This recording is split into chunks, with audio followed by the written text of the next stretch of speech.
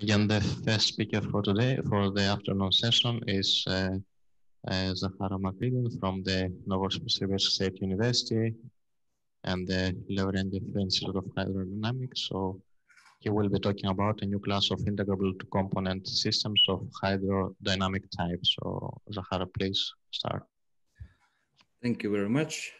It's a big pleasure to me to give a talk here at this conference. So our work is devoted to the following two-component system of hydrodynamic type. First of all, I want to ask you, do you see my point or my arrow? Huh? Yeah, we can see it, yes. Okay, thank you. Yes. So it is well-known fact that for such a type system, there are Riemann invariants. However, to construct Riemann invariants in explicit closed form, one should solve linear PDE with variable coefficients, which is in general an unsolvable problem.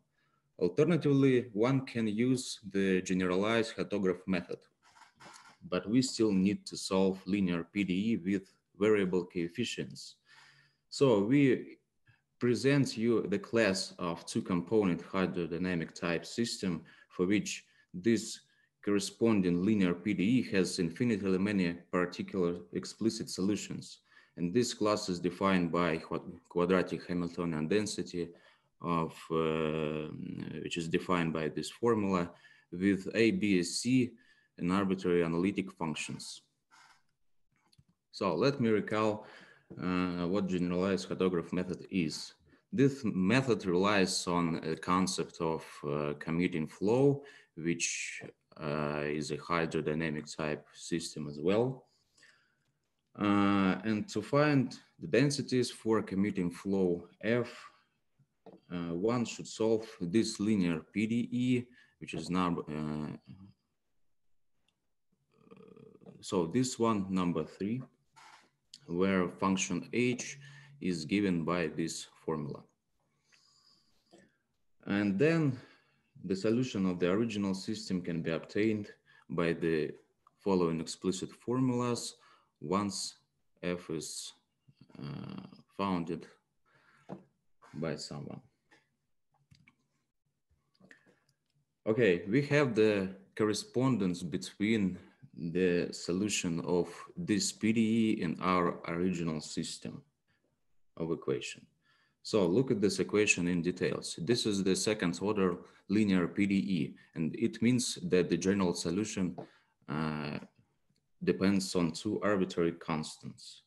And here you can see the following definitions. The first definition tells us that this equation is called solvable if it possesses just infinitely many particular solutions, and each of them can be found from corresponding linear ODE.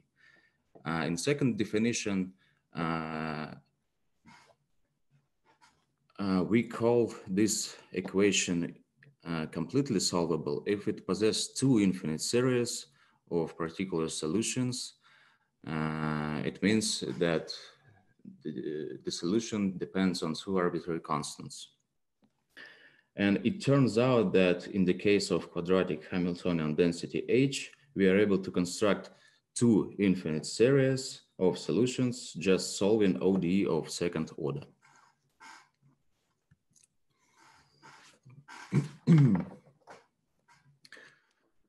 So now let's write down our equation in explicit form, and looking for solution of this equation in the polynomial form with arbitrary k greater than 2, one obtains the following system of second order ODEs.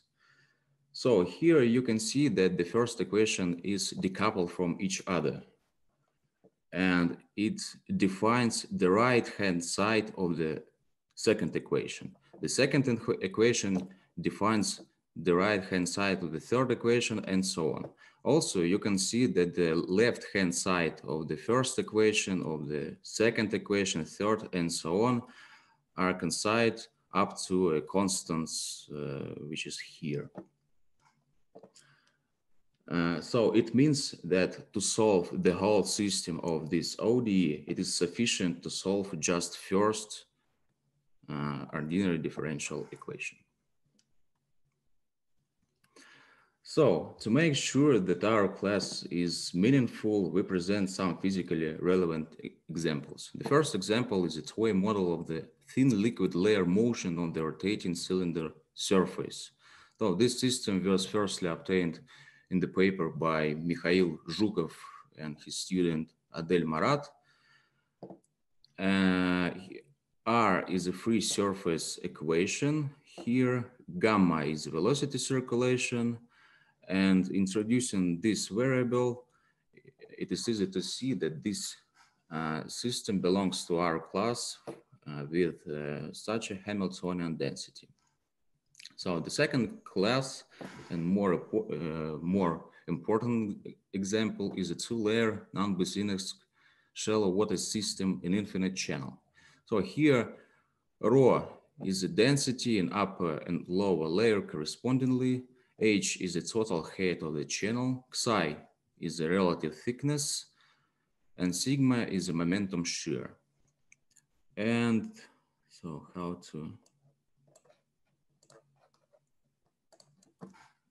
excuse me.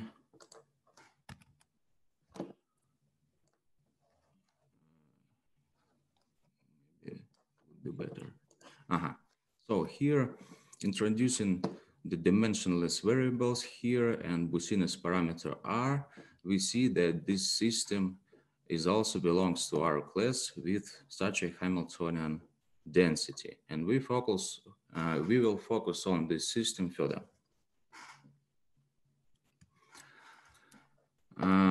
It is well-known fact that in Boussinesq limit when R tends to 0, we obtain the following Hamiltonian density, and our origin system of equation is equivalent to the shallow water system by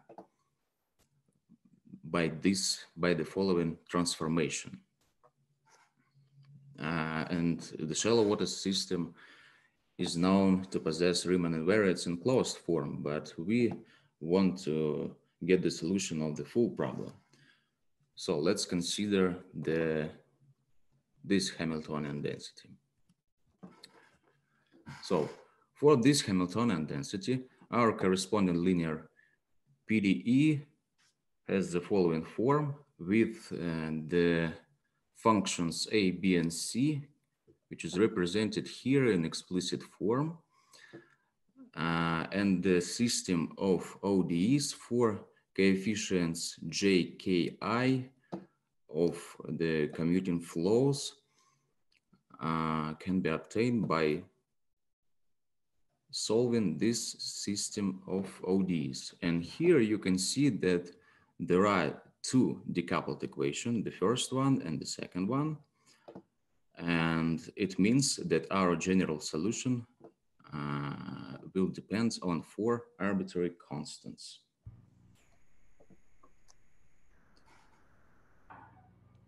Let's look at the first equation.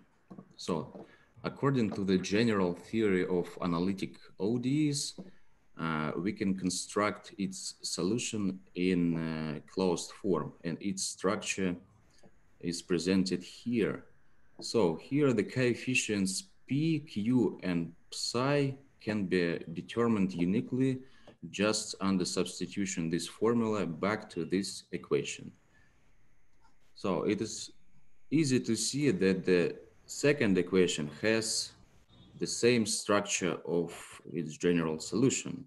So it means that we are able to construct these functions jkk and jk minus 1 in explicit closed form. And thus, we are able to define all right-hand sides and to obtain the general solution of this equation, of the whole system of ODEs.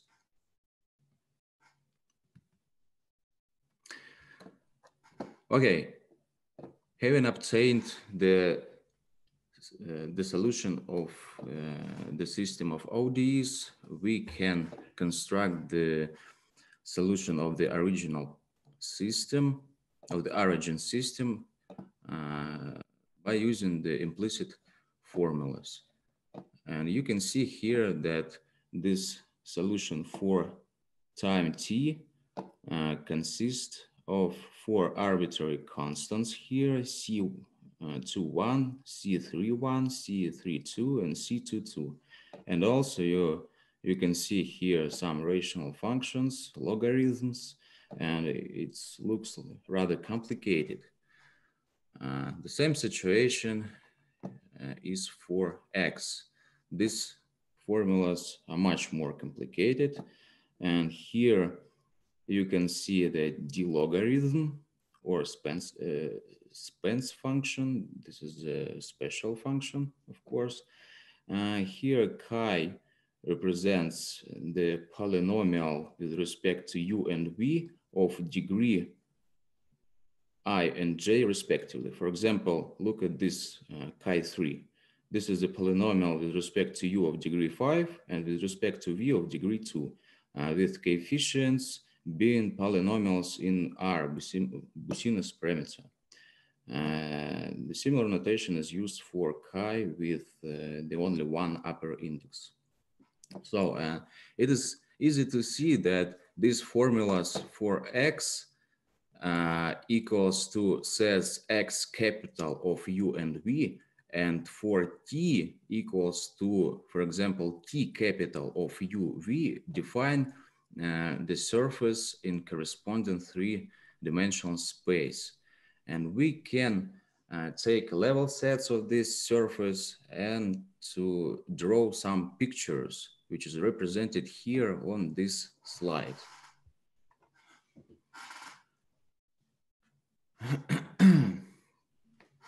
So here the upper pictures A, B, and C represents the function t capital of u and v equals to some constants. The constants here is given by 6, 4, 2, 2, 0, minus 2, minus 4, and minus 6. The same situation with the lower pictures, D, E, and F. This is the pictures, this is the level set of the function x capital of u and v. For the x, the same as for the x having values the same as for t. 6, 4, 2, 0, minus 2, and so on. This is the colored lines. The red line, red solid line, represents the zero of the Jacobian of our Hadograph transformation. So here the vertical axis is u, the horizontal axis is v, and this is so-called Hadograph plane. The dashed red line, this is the hyperbolic elliptic boundary. It means that this domain is hyperbolicity domain, and the rest is this is a domain of ellipticity. Also, all these pictures are drawn for different values of our arbitrary constants C, ij says. So here, and also we set for all pictures the Busino's parameter equals to 0.3. So here, this we obtain some Gadograph pictures, and we should obtain the solution of the origin system by inverting this Gadograph transformation. So now we can do it on the so-called, on the curve which is called isochrone. What does it mean? It means that we can construct the solution in explicit parametric form at instant time t star. I'm sorry, how much time do I have? Satiris.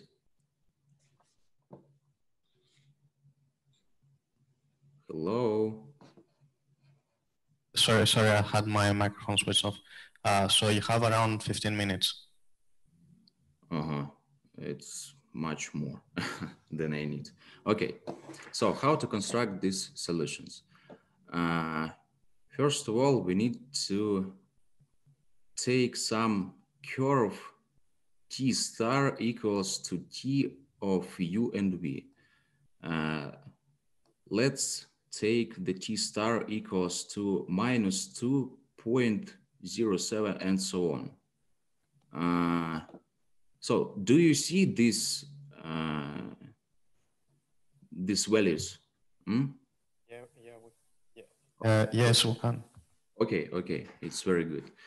So let's set t star equals to minus 2.07 and so on. This is a blue line, which is represented here.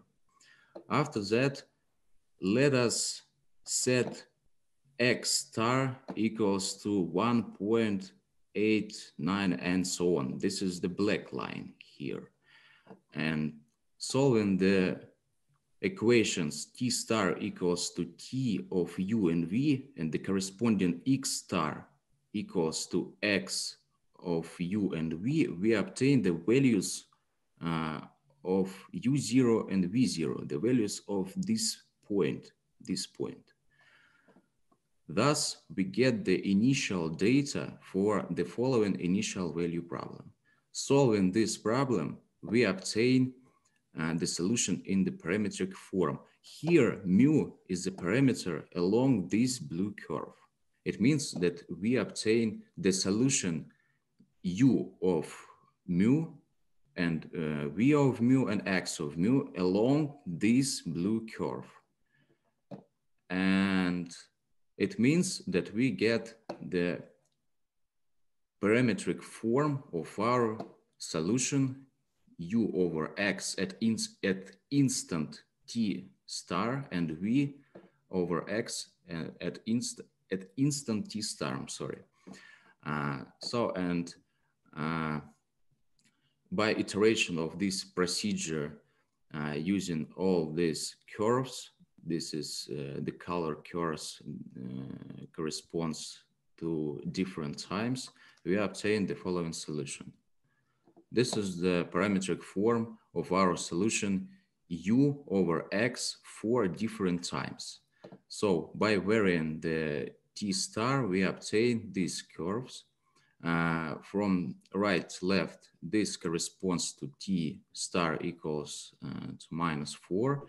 This is for minus 3. This is minus 2.07.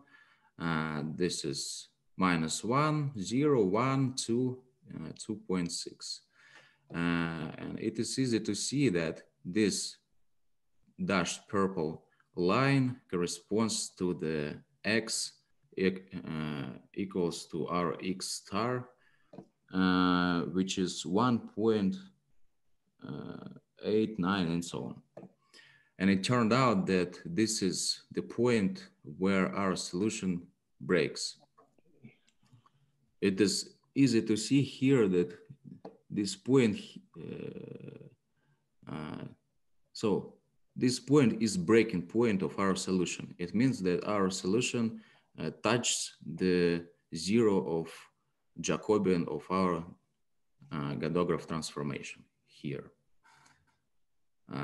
And all these lines represented here. This is for t star equals to minus 4, minus 3, minus 2.07 and so on.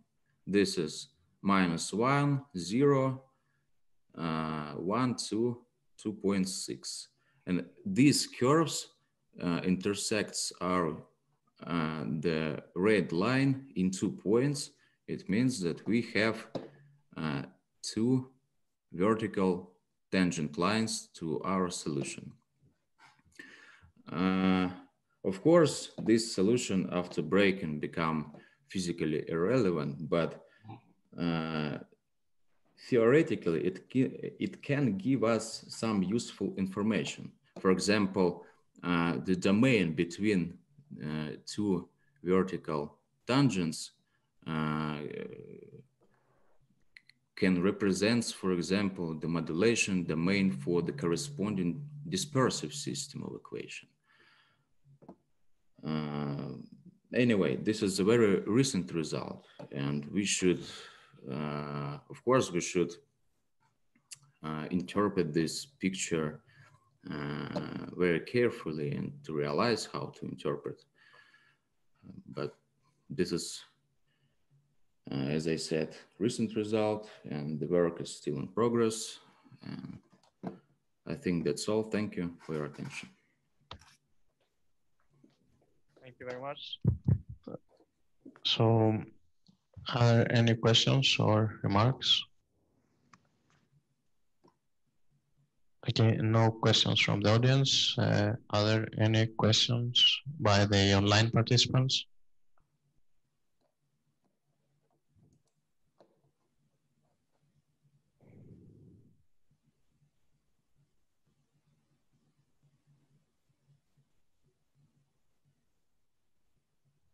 Okay, probably not. So in which case we may thank the speaker again. So thank you very much. Thank you. The first speaker of this session is Stefano Wabnitz from Rome, and he will be talking about spatiotemporal soliton bullet dynamics in nonlinear multimode optical fibers. So Stefano, you can start when you're ready. Thank you. I wonder if you see also my picture or just the screen. We see the first slide of your talk with the title and affiliations and logos. So that's all we see. You can hear me. Okay, good. So as you mentioned, thanks a lot, Sotiris, for organizing and for inviting me to this meeting. Unfortunately, I'm not able to be in person this time. So I would like to, the title of my presentation is Spatiotemporal Soliton Bullet Dynamics in Nonlinear Multimode Optical Fibers. And I would like to thank my co-workers, in particular Mario Zitelli, who has been leading the experiments in my lab in Rome. And it's also a collaboration with Denis Karenko at the University of Novosibirsk. So I would like to, first of all, for those who would like to familiarize with multimode nonlinear fiber optics, I would like to point out a recent review paper that appeared less than a year ago on this topic.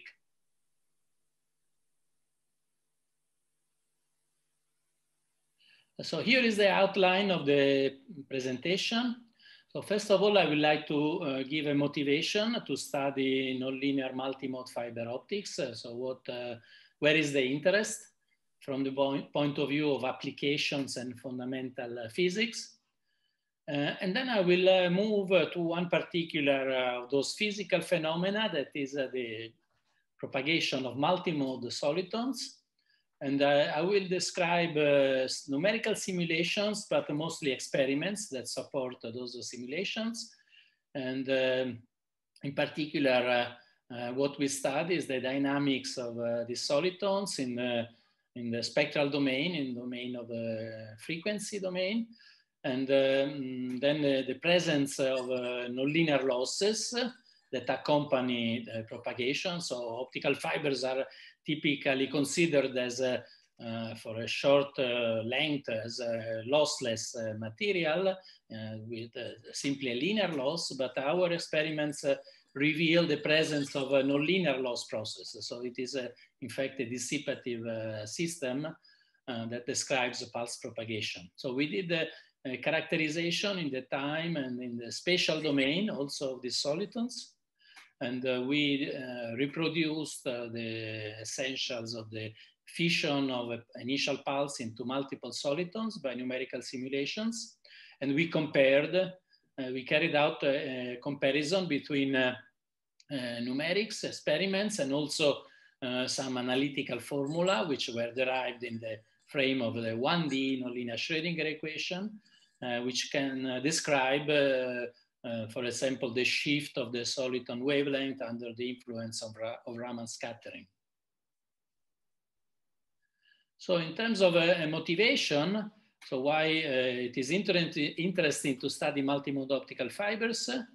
Well, because from the point of view of applications, they are able to increase the capacity of optical communication systems through the technique of space division multiplexing, that is increase the capacity by sending in parallel many spatial channels using multiple modes of the multimode fibers. So there is a lot of work since in the last 10 years on this topic from an industrial point of view. And also they are important because they have a larger cross-section, so you can substantially increase the amount of energy that is delivered by laser sources for many high power applications. Now, fiber lasers are even candidates for experiments in high energy physics to accelerate particles, to replace conventional particle accelerators. So from the, in terms of a motivation, more from a fundamental point of view, multimode optical fibers also are a test bed to study complex nonlinear systems. And one example is of those is the propagation of multimode solitons. I will come back to that because that is the main topic of this presentation. But there are other effects like in fiber lasers, you can achieve spatiotemporal mode locking, that is a simultaneous locking of modes, of the temporal modes, or frequency modes, and also spatial modes, transverse modes. Spectral broadening, which is multimode over with high brightness, so generation of, for example, injecting a near infrared or infrared laser pulse, you get a series of sidebands in the visible, a sort of optical rainbow. And also beam cleaning induced by the Kerr effect, which is a pure spatial effect, that is modes get self-organized in the spatial domain, and as the power is increased, there is a reorganization of the spatial output of the fiber with the, which is analogous to Bose-Einstein condensation.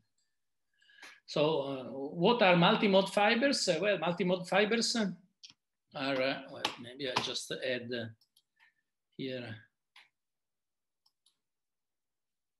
a pointer. So what is a multimode fiber? Well, it's just a single mode fiber with a larger size of the core.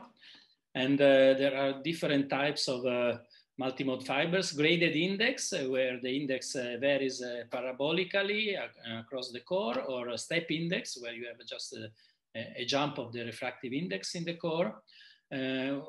So they are nice. You can propagate many rays or many modes, but you lose the quality of the beam, because at the output, of course, from a single mode fiber, you just get a nice Gaussian beam, which is the shape, which represents the shape of the single mode that propagates through it. But in multimode fibers, you have an interference of many modes, which leads to speckles. So highly irregular pattern, intensity patterns resulting from the interference of all the modes, and that is very sensitive to any perturbation. So it's the output intensity pattern looks pretty chaotic. Among those nonlinear multimode, different multimode fibers for nonlinear optics, it is interesting to use graded index fibers. Why is that? Well, first of all, the modal dispersion is low because of the modes, because of the graded index profile. All modes tend to travel with the same velocity. So modes which are injected, rays which go with an angle, they see basically a lower refractive index on average, so they travel faster than modes that are injected on axis. And so overall, there is an equalization of the group velocity of all modes. So which means that all the modes are interacting for a long length. So you get really nonlinear optics with the interaction of many modes. But also there is an interesting effect that is self-imaging, that is the beam is periodically oscillating, the intensity of the beam periodically oscillates and reproduces the input beam at different points in the fiber. And why is that? Well, because as you can see on this slide, in a graded index fiber, there are groups of modes which have all the same, which are nearly degenerate. They have the same propagation constant, and these modes are equally spaced. They are spaced by the same amount in the spatial frequency domain. So that's why when you superimpose all of that, you get something periodic in space, because the spatial frequency is a superposition of, like a Fourier series, is a superposition of modes which have equally spaced propagation constants. And that leads to this periodic evolution of the beam. So what about the linear propagation in a green fiber? Linear propagation of 3 modes, to simplify, it's very simple. It's just ruled by the phase velocity, group velocity, and group velocity dispersion. And if you have a short pulse, because each mode has its own group velocity, then the three modes will split, will separate after some distance. So there is a walk-off in time between the modes. On the other hand, if you have a long pulse, you don't see this splitting because the pulse is very long. So you just see this periodic evolution of self-imaging that I mentioned before. Now coming to multi-mode fiber solitons. So what happens when you add a nonlinearity?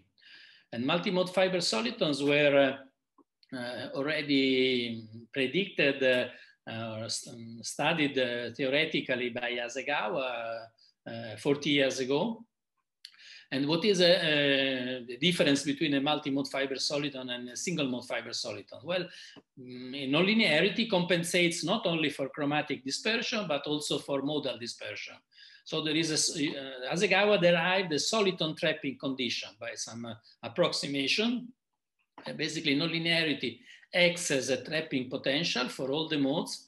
And if the nonlinearity is high enough, then all the modes are trapped by this potential and they cannot escape. And the multimode beam propagates together. So you can see, for example, here a numerical simulation when basically there are many solitons that results from soliton fission. And each of them is composed by multiple modes, which are indicated by the different colors. And the higher order modes travel with, because they are trapped by nonlinearity, by cross-phase modulation with a fundamental mode, which is the blue pulse. So they all travel together with the same group velocity, in spite of the fact that the linear group velocity is different.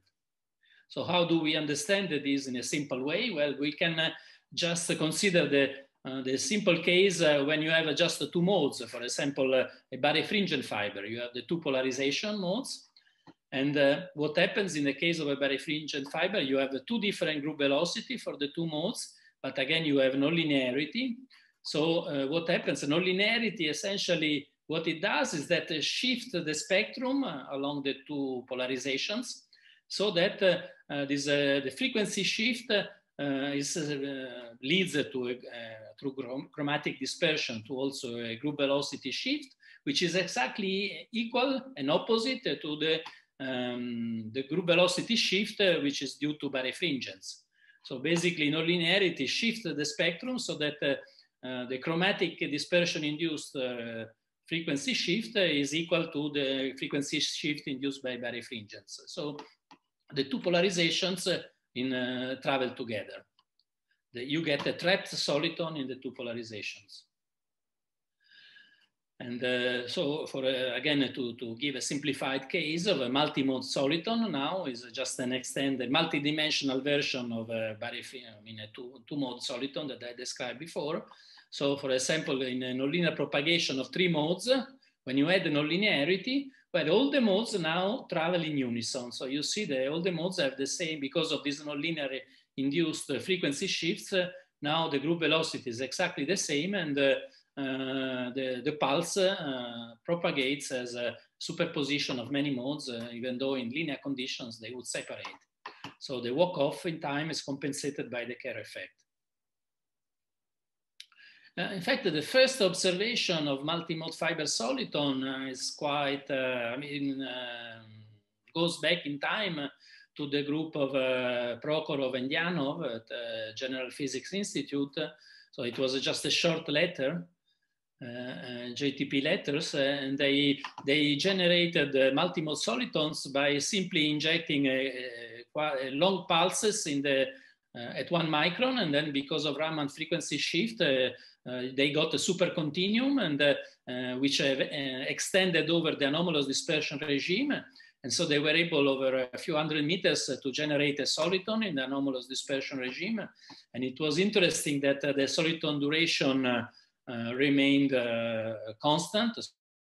So over even 500 meters, you got this in the near infrared short pulse, which is also nearly single mode. So the pump, which is in normal dispersion regime, is highly multimode. That is the spatial profile, which is speckled, so it doesn't have a nice spatial coherence.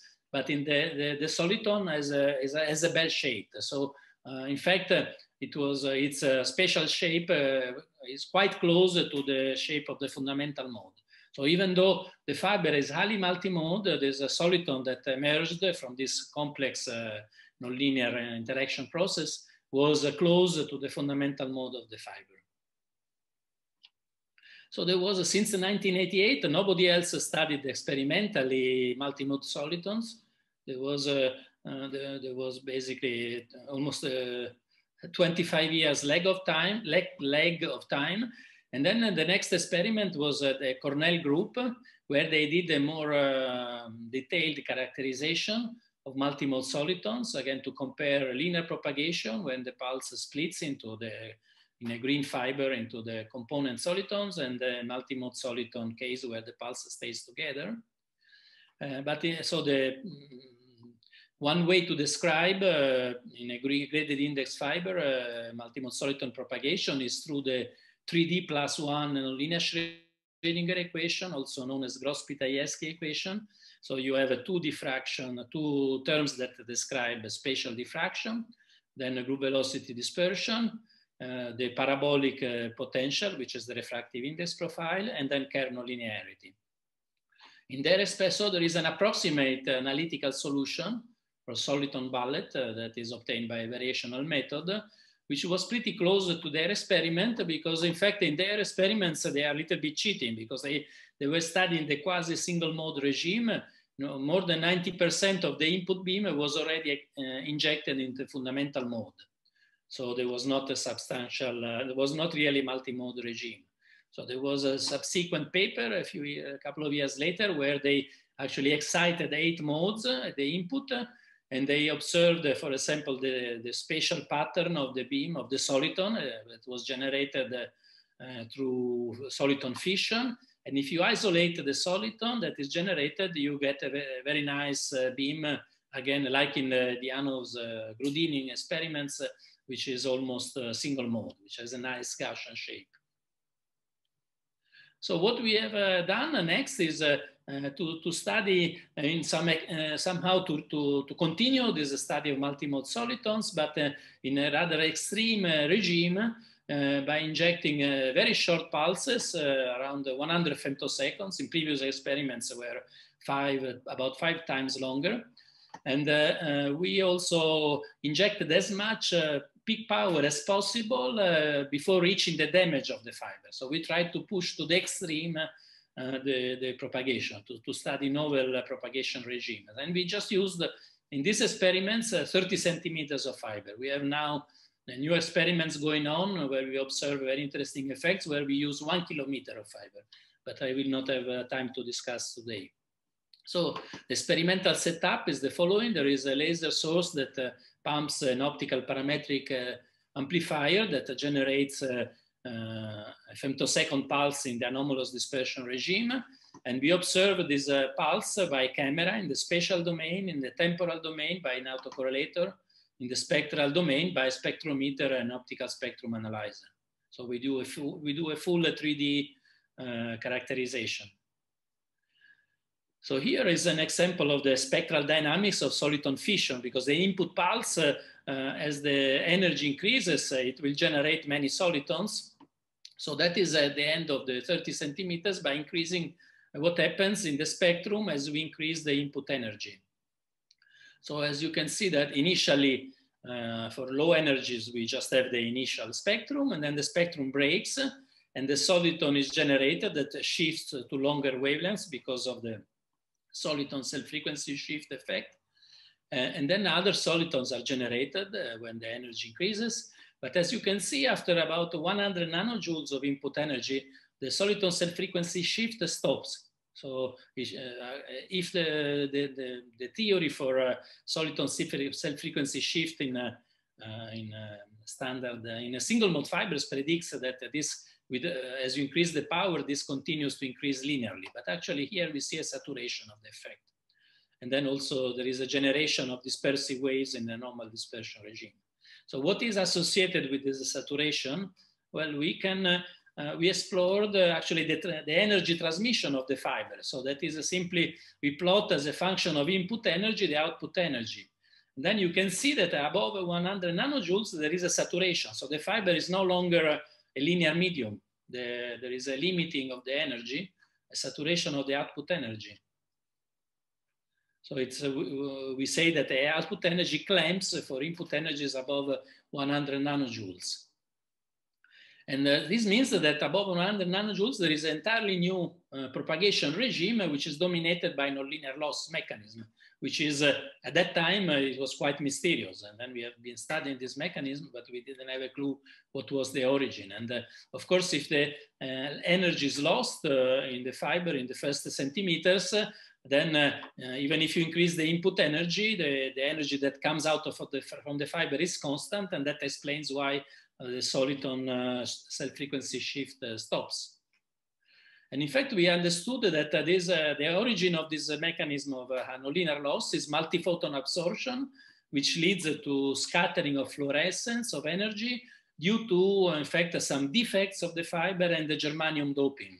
So that is the presence of impurities and doping at such a high pulse energy is responsible for losses of up to 80% of the input energy. So it is a nonlinear loss mechanism that was never observed before, but which has a deep influence on soliton propagation. And in order to better understand it, we also did a cutback experiment. That is, we looked at what happens to the spectrum of the solitons as you go from 30 centimeters to 5 centimeters, or closer to the input end of the fiber. So you see that, in fact, you generate a wavelength multiplex. So you generate different solitons which have different wavelengths, and they first appear already after 7 centimeters as a result of soliton fission. And we also, again, characterized more the nonlinear loss of the fiber in terms of how the transmitted energy evolves as a function of fiber length. And you can see that for high input energies, again, you have about 80% drop of the transmission already over the first few centimeters of the fiber. And then the energy remains constant.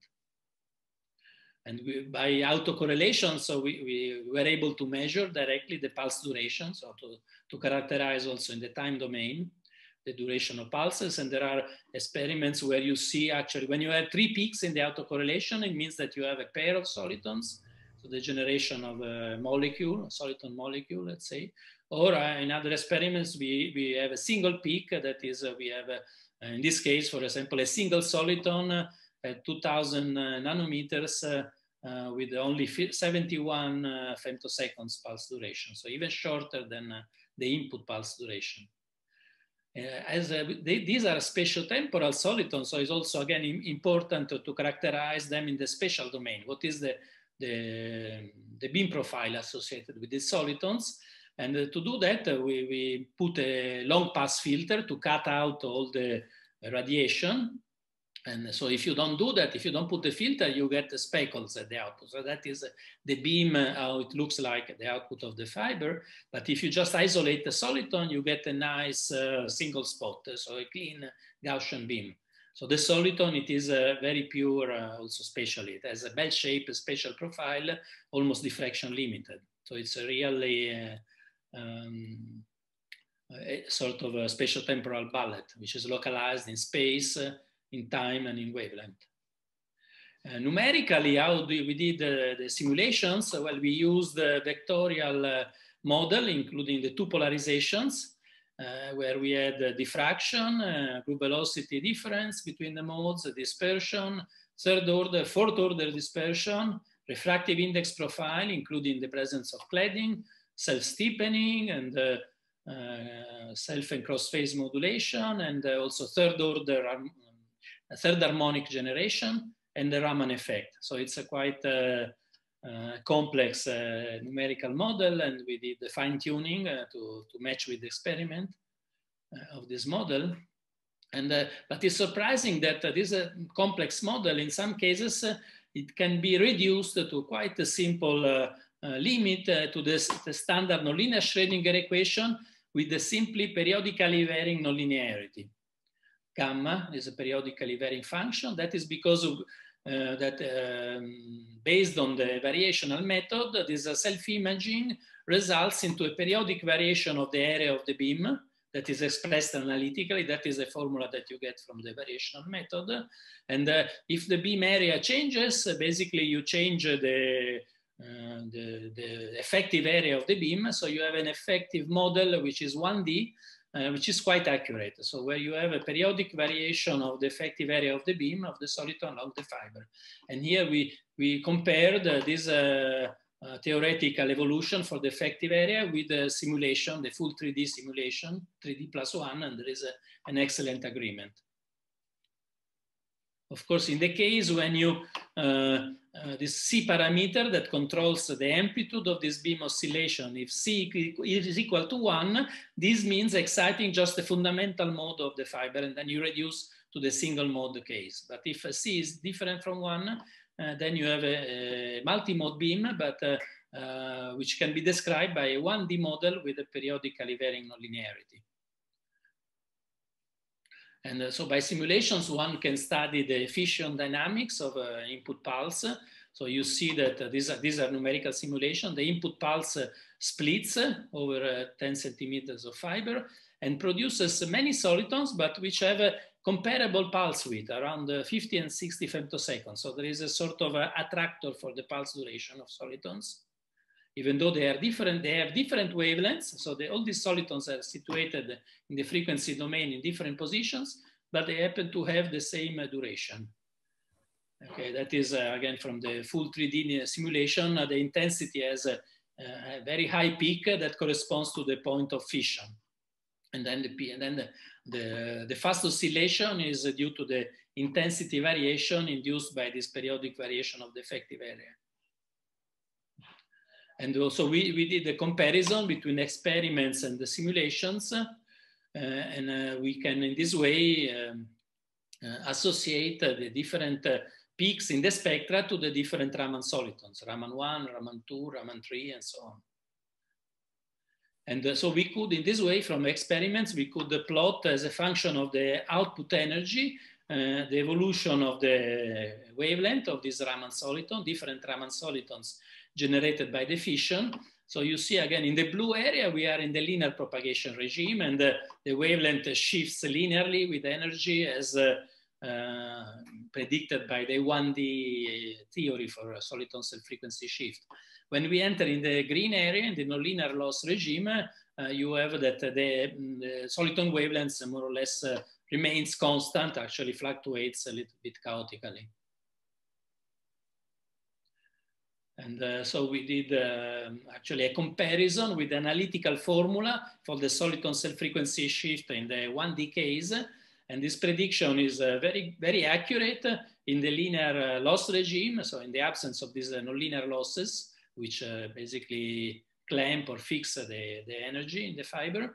So you have a linear variation with soliton energy of the soliton wavelength, and then above 15 nanojoules of energy, you get into this nonlinear loss regime where the wavelength of the soliton is more or less fixed for the two Raman solitons, and also the time duration of the soliton is fixed. And also we looked at the soliton pulse width as a function of energy.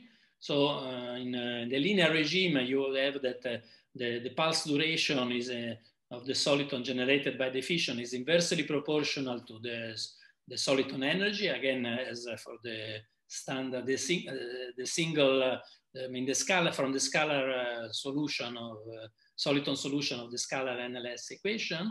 But in the nonlinear loss regime, you see you have an attractor. So the duration of the soliton remains fixed, whereas the analytical formula would predict that the energy, the time duration of the solitons would keep decreasing. And finally, we also looked at the soliton order versus energy. So we used again the formula for the soliton order from the standard, from the scalar nonlinear Schrödinger equation.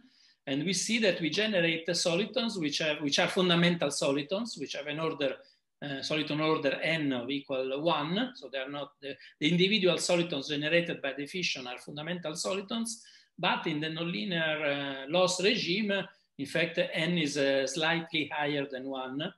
And, but again, this is a regime which is highly dissipative, so it cannot be clearly described simply by the lossless nonlinear Schrödinger equation. But still, it remains to be understood why we get soliton orders larger than 1, which are significantly larger than 1 in the nonlinear loss regime. So I will conclude by saying that we observed the fission of high energy and ultra short pulses in a parabolic green fiber, which generates a train of pulses with different wavelengths of multimode solitons, which have equal temporal durations and different energies. And we have identified the usual, besides the usual linear loss regime, also a new nonlinear loss regime where the pulse duration is fixed, and even then, if the energy increases by more than 5 times in this regime. So there is a strong variation of the energy, but with no change of the pulse duration. And basically the experiments that we carried out permit to describe what is the range of validity of a reduced single mode description for multimode solitons, but the theory for the full nonlinear regime in the presence of nonlinear losses must still be developed. So I thank you for your attention, and I'm open to any questions if there is still time. Okay, thank you very much. Are there any questions or comments? Okay, no questions from the audience, maybe by the online participants. Any questions or remarks?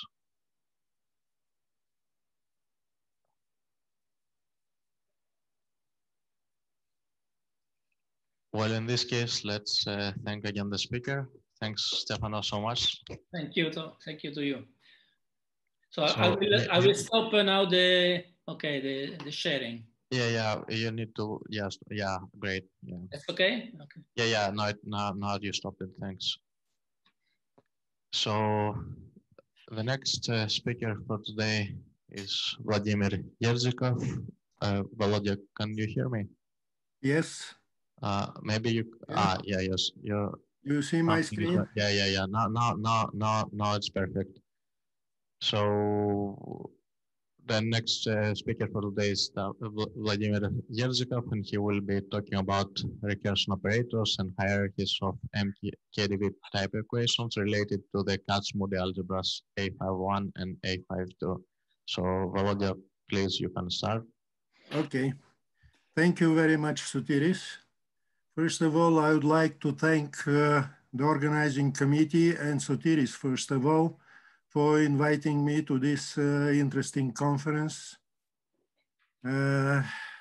Okay, so this is work in which participated also 2 of my former graduate students, Stefanov and Verbev. And it is based, just a moment, what happens? It is based on several papers of ours. One of these papers is the PhD thesis of Verbev, and the other 2 are published in these journals. There were also other papers, but I think this will be enough for the report that I'm going to do. So first, let me say a few words about the general properties of the integrable equations. So they all have Lax representations, and the history started first with the KdV equation. And there were a series of papers by Gardner, Green, Kruskal, and Miura in 64 to 68. And then Lax concluded this series of papers. And so they proposed a method for exact solutions for the KdV equation, which is this one. And the method of solving it is now well known as the inverse scattering method. Namely, this equation can be represented as the commutativity condition of two operators. Now they are called Lax pair, L and M. And the Lax operator for KdV equation is the Sturm-Liouville operator, which is like this, where the potential U depends not only on X, but also on the time. And then the time dependence of the eigenfunctions is determined by the M operator in the Lax pair. For several years, this was the only integrable equation, but in 1971, Zakharov and Chabat found the second integrable equation. Now it is known as the nonlinear Schrödinger equation, and it has this form. So it is for complex valued function now, and it has cubic second order with respect to X and cubic nonlinearity. It has a wide physical applications, and it became very useful for many regions in physics and also in mathematics. Now, the Lax pair, I haven't put it here, but it is related to the Lie algebra SL2. Namely, these are 2 by 2 matrices. The third equation that appeared was proposed by Vadaci. It was the modified KdV equation. And it is different from the KdV equation by that here we have U squared and not U. Okay, it is equivalent to the KdV equation, and these two equations are related by the well-known Miura transformation. Okay. Let me now say some words about the Lax representations of the classes of modified KdV equations that we are going to consider. So this, they will be related to Lie algebras of higher rank, and they will be first order with respect to the X derivative and with respect to the time derivative. And their potentials U and V will be like that. U is linear in the spectral parameter lambda. V is a polynomial of some power with respect to the spectral parameter. J and K are constant diagonal matrices. And now the compatibility condition, namely the condition that these operators commute identically with respect to the spectral parameter, comes up in this form. So we take the first derivatives of V to X, first derivative of U with respect to time with minus, and plus the commutator. This must be 0. So we shall see below. We will be considering some special gradings of the corresponding Lie algebra. Sorry.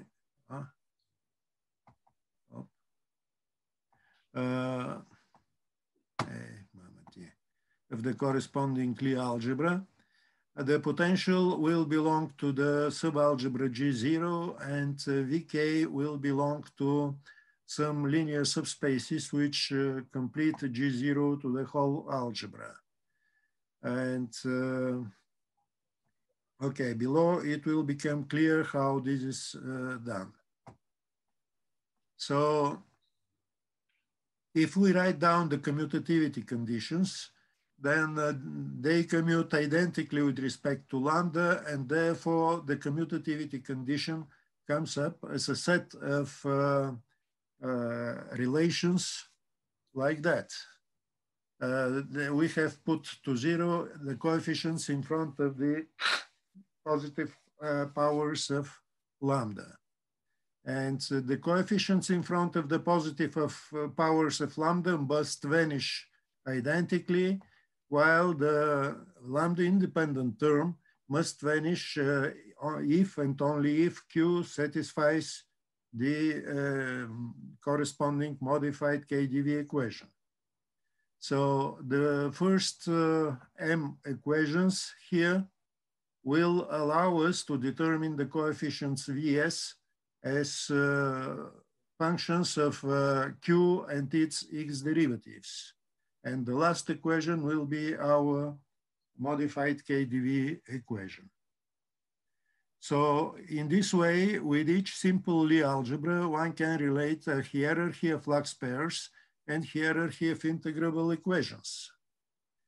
However, if we put here matrices, generic matrices Q, then we will get, of course, integrable systems, but they will be too complicated and they will not be of much use. However, in 1981, Mikhailov proposed the so-called reduction group, and this is a very efficient tool which allows us to impose on Q, on the potential Q of xt, a number of algebraic constraints that will diminish substantially the number of independent coefficients of these equations.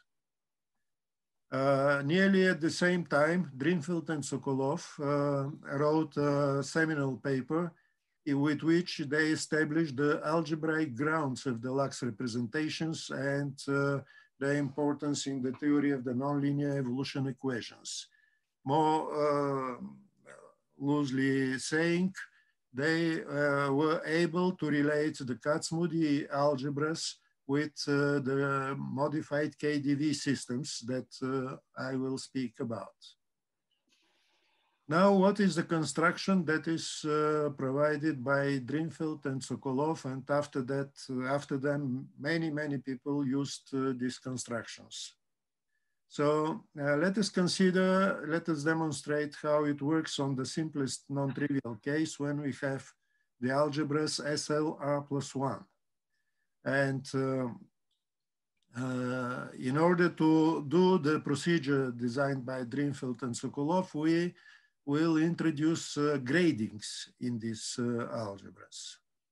So there are... Pronto? Yes? Sì, buongiorno. Volevo avere delle informazioni sui documenti da portare che appunto per un visto di lavoro in Russia. Yeah, sorry, I'm just switching Sia on il the contratto microphone. che l'invito. Yeah, I will switch it. I will switch off his microphone. Just Quindi volevo sapere. sorry about that. So this algebra, SLR+1, has a Coxeter number. We'll see below what is Coxeter number, which is equal to R+1. And we will do the grading using two different automorphisms, which are known as Coxeter automorphisms. The first Coxeter automorphism is generated by this matrix and R+1 by R+1. The second Coxeter automorphism is generated by a matrix which is similar to this one and which has which belongs to the Cartan subgroup.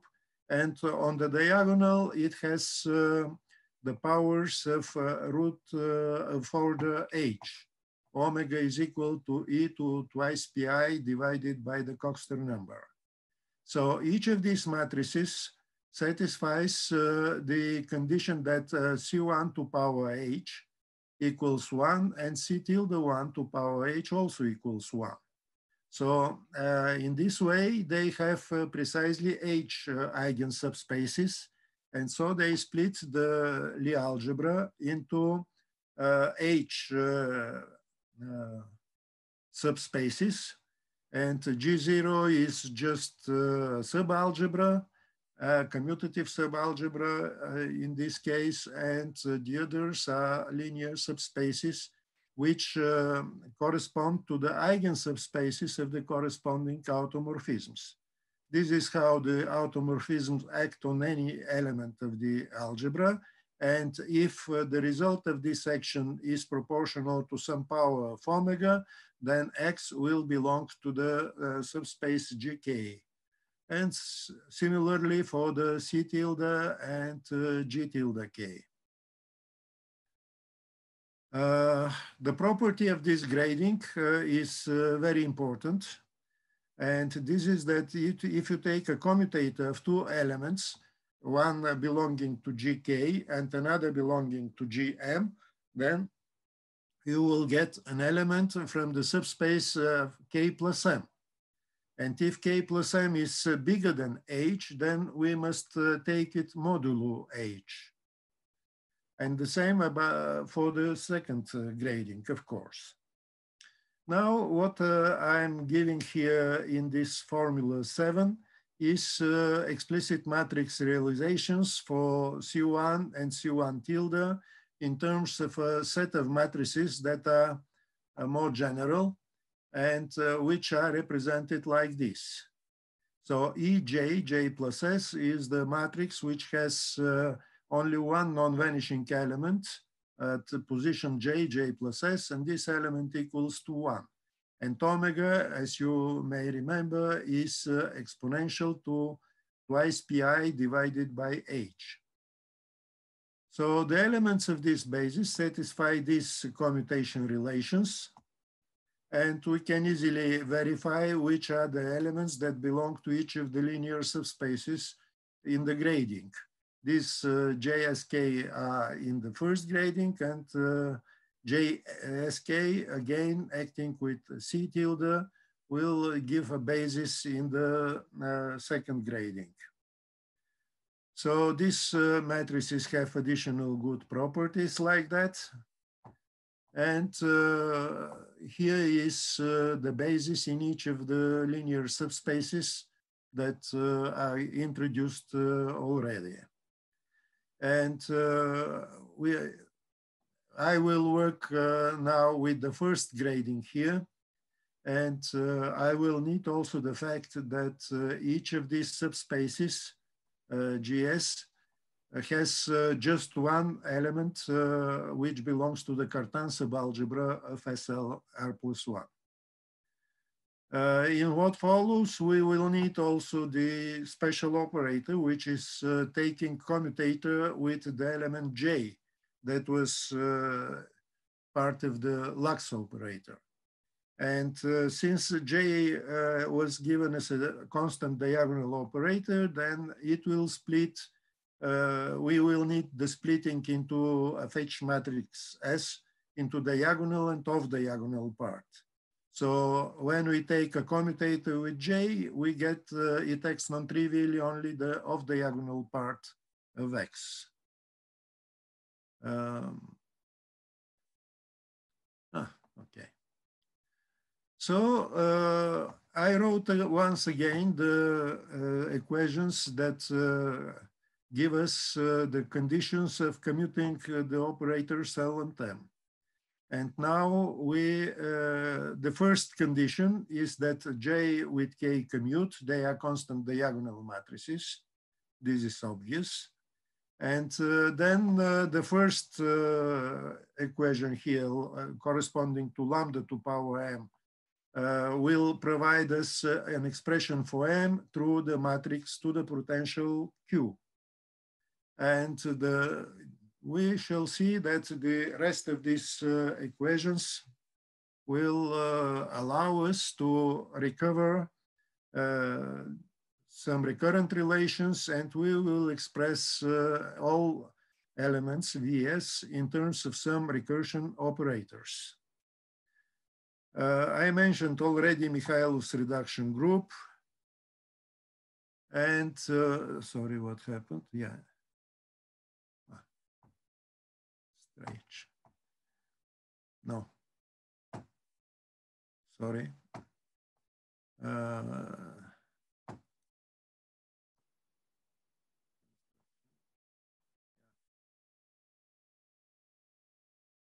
So here are again the recurrent relations, and we will be solving them. We will solve for Vm and Vs. Vm minus 1 comes out to be just this algebraic construction out on Q. So it is commutator of K with Q and at J inverse. And on the subspace here at J indeed can be inverted. Then Vs is an element that belongs to the subspace GS. And as we mentioned, we will split it into diagonal and off-diagonal part. And we shall demonstrate that Vs, the off-diagonal part of Vs minus 1 is expressed through V off-diagonal part of Vs with some recursion operator. And the diagonal part of Vs is expressed by the off-diagonal part of the same Vs with this integral differential operator. It's integral of these brackets here are the killing form, and we take some special Cartan element that belongs to GS. And here we have the dual of this element, and these two Cartan elements are dual with respect to each other with respect to the killing form. And so I'll skip the details. It's not technically difficult. So as a result, we obtain this explicit expression for the recursion operator as an integral differential operator acting on X. So we have at J inverse, and here XF belongs to the image of at J. So at J inverse indeed exists here. And at the end, we finish up with lambda 0, which is whose potential must belong to G0, and G0 is commutative algebra, so it simplifies to simply taking the derivative. Well, in addition, we construct the master generating recursion operator, which is the product of this lambda 0, lambda 1 to lambda 5. And so if we have some higher order element from the hierarchy that has dispersion law, which is lambda to power 6k plus m, then we have 6h plus m. Then we have the equation written compactly in this form. As you understand, this will be a rather complicated equation, but writing it in this compact form will simplify to us understanding how this hierarchy is constructed and why all these equations are mutually compatible. So the first example that I will propose below is the modified KdV equation related to this algebra, to Kac-Moody algebra A51. I described already the grading, and with this grading, we have that the potential of the Lux operator is this special 6x6 matrix, which has only 5 independent elements in it. So on the first step above diagonal and the last element here, we have the same Q1. Then the second diagonal above the main one, and these two elements are Q2, etc. And the matrix J that enters here is diagonal, constant diagonal matrix, and it consists of the powers of the omega, and omega to power 6 equals 1. Okay. So I'll skip also the details of the calculations. They are rather straightforward. So what we have here are the 5 equations that constitutes the system of modified KdV equations related to A51. Now, you see here only 4 of them. This is not because they are not 5. There is the 5th equation also, which couldn't fit into the previous slide. And this system is, of course, Hamiltonian. And here is the expression for the Hamiltonian. And let me go now to, well, if we want to solve this set of equations, we have to consider the spectral problem for this Lux operator. This spectral problem is has a continuous spectrum which is located on these 12 rays that come out from the origin and that close angles of 30 degrees. And it can be reduced to a Riemann-Hilbert problem, which can be solved, for example, by the Dressing-Zakharov-Shebat method. Sotiris, how much time do I have? Okay. The second example that I'm going to speak about is the AR2 Kac-Moody algebra. Now, the grading is a little bit different. It is generated now by the Coxeter transformation C tilde, and it is combined also by external automorphism, which is actually minus transposition. I suppose I don't have that much time to explain all the details. So in this case, the Coxeter number is equal to 10. And the corresponding algebra SL6 is split into 10 subspaces. And here are the basic elements in these subspaces. They were shown a little in the previous slides. And again, the grading has the same nice properties. Now I will use the second type of grading actually. And now the potential Q tilde will be the diagonal matrix, which is shown here, and which, as you see, has only 3 independent elements. And the matrix J tilde will be this matrix proportional to lambda here. So it is, well, it has this form. And this matrix, of course, can be diagonalized. And we will use this fact with the matrix U naught, small u naught. And when we diagonalize it, we get now this diagonal form where eta is exponential to 2pi divided by 10 by the Coxeter number. Okay.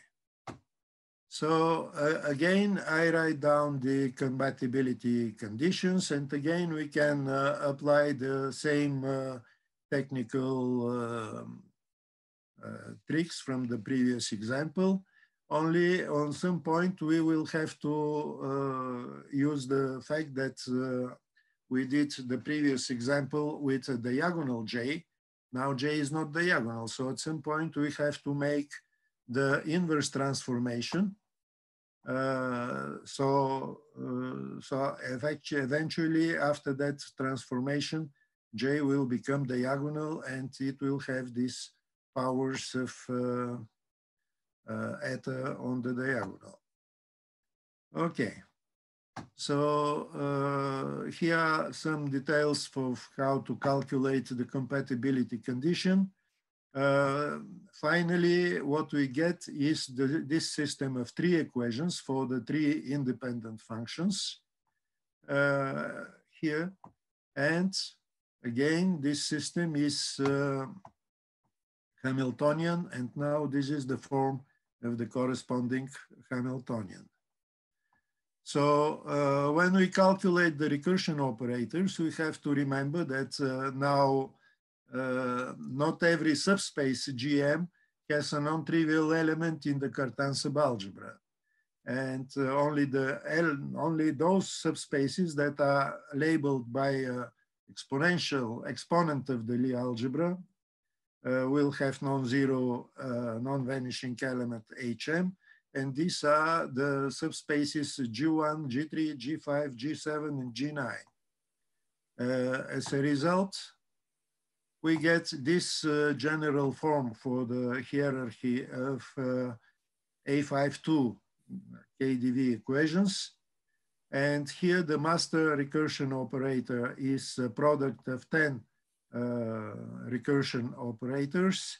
And here we have the recursion operators that have even indices, just like that, at J inverse of ddx plus commutator, while the ones that correspond to exponents of the Lie algebra have this form. As this was typical for the recursion operators before.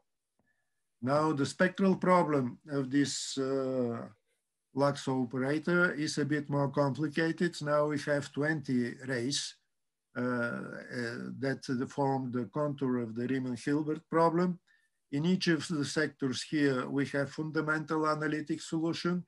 And if we are able to construct this fundamental solution, then we will be able to apply the Dressing-Zakharov-Shebat method and to derive eventually the soliton solutions. And now as a conclusion, we constructed the gradings of A51 and A52 and derived the relevant modified KdV equations. We constructed the hierarchies of these equations in terms of the recursion operators. And these results can be applied also to other Kac-Moody algebras. And we have done, for example, another example related to the Kac-Moody algebras D4S. And S here makes 1, 2, and 3. Now, what we can do in the, and we want to do in the future is to construct the fundamental analytic solutions in each of these cases, and then apply the dressing method to derive the soliton solutions. And another a bit more difficult but doable problem will be to derive the completeness relation for the squared solutions of the Lux operators. In this, in these cases, this can be done. And this, one can see how this can be done in this publication of mine. And finally, we can construct the Hamiltonian structures of all these modified KdV equations and derive the action angle variables in terms of the scattering data. And thank you very much. Thank you very much.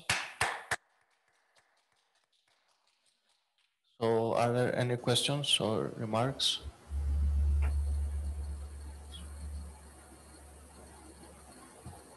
Any questions by the online participants? Or remarks? Right, I have a last question. Well, a few remarks. I think there are a few, well, at least this print I mentioned, notice on the slides, but does not matter.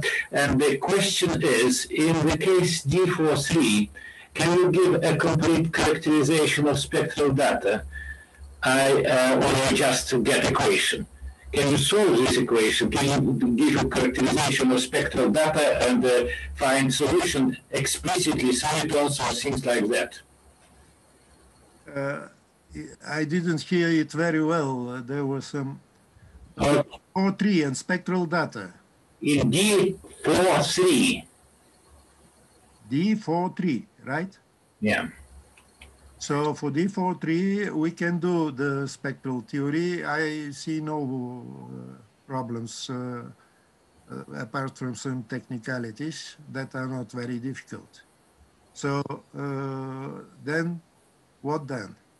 To construct the soliton solutions. Yes, this is doable also, but it will be technically much more difficult because how the corresponding dressing factors must have, I don't remember, 10, I think it was 10 So 20 poles each. Each dressing factor for one soliton solution must have 20 poles. It's not the question of poles, it's a question about the eigenspaces to fit in this algebra, you know, after dressing. And the dressing factor must belong not to the algebra, but to the group. And the group, I know how this group is characterized, actually. So acting on this dressing factor by the generalized Coxeter automorphism that goes with D4-3, you must get U inverse. No, that's not true. That's not correct. This is true. No, it's not true. The group not act on this reduction group cannot act in this way on the corresponding dressing factor. That you can check. When you write and you show the result, then we can discuss. But it's not a technical problem. It's a fundamental problem. Sasha, I think this is true, but let us discuss it later on. It's a technical thing for the other part of the audience. Okay? Okay. Right, and any other questions or remarks? So in which case, we would like to thank you again, Volodya. Thanks very much. Thank you. So it's my great pleasure to present the next speaker and friend. So Pavlos Xenitidis from the Liverpool Hope University in the UK. And today he will be talking about symmetries and integrability of difference equations. So Pavlos, you could start. Thank you, Sotiris. It's my pleasure to be part of this conference. Unfortunately, due to my teaching load, I cannot attend most of the talks. I'll do my best to attend tomorrow's talks, which are, all of them are quite interesting. Right, so this work is about symmetry integrability of difference equation. And this is something that we started with Sasha some time ago. So how we can determine the integrability of a difference equation using symmetries. And probably this is the most rigorous definition of integrability, that to say that a difference equation is integrable if it admits infinite hierarchies of symmetries. I'm going to explain all this terminology in a few moments. So my plan is to say a few things about, first of all, just to define a class of difference equations that I'm going to consider, say a few things about their symmetries, and then I will use this terminology to define integrability conditions and what they mean for the equation. And then I'm going just to use these integrability conditions as determining equations for the symmetries of the equation. So these integrability conditions have a dual role. From one side, they justify the integrability of a given equation. From the other side, they can be used to find the symmetries themselves. Then I'm just going to discuss briefly some extensions of this theory. What I'm going to discuss today is just scalar equations, not systems, but the extensions will say, will give some ideas about how these things can be extended to systems. And this work is based on these two recent papers on this subject. And the point of view I'm taking here is just to give a nice representation of these integrability conditions, which can be used for computer implementation, to use them in mathematical or Maple or any other kind of software that we use. Right, so just to make give some reference about some context about my notation. So as I'm dealing with difference equations or discrete variables, the independent variables will be denoted by n and m. This is more or less standard notation for discrete variables. So n and m are discrete, they take values in z. The independent variable u will be denoted for most cases with the relative u. And instead of writing u of n comma n, I will just use this notation as a sequence with indices u with index n comma n. And well, since we are dealing with difference equations, we don't have differential operators, but now we have shift operators.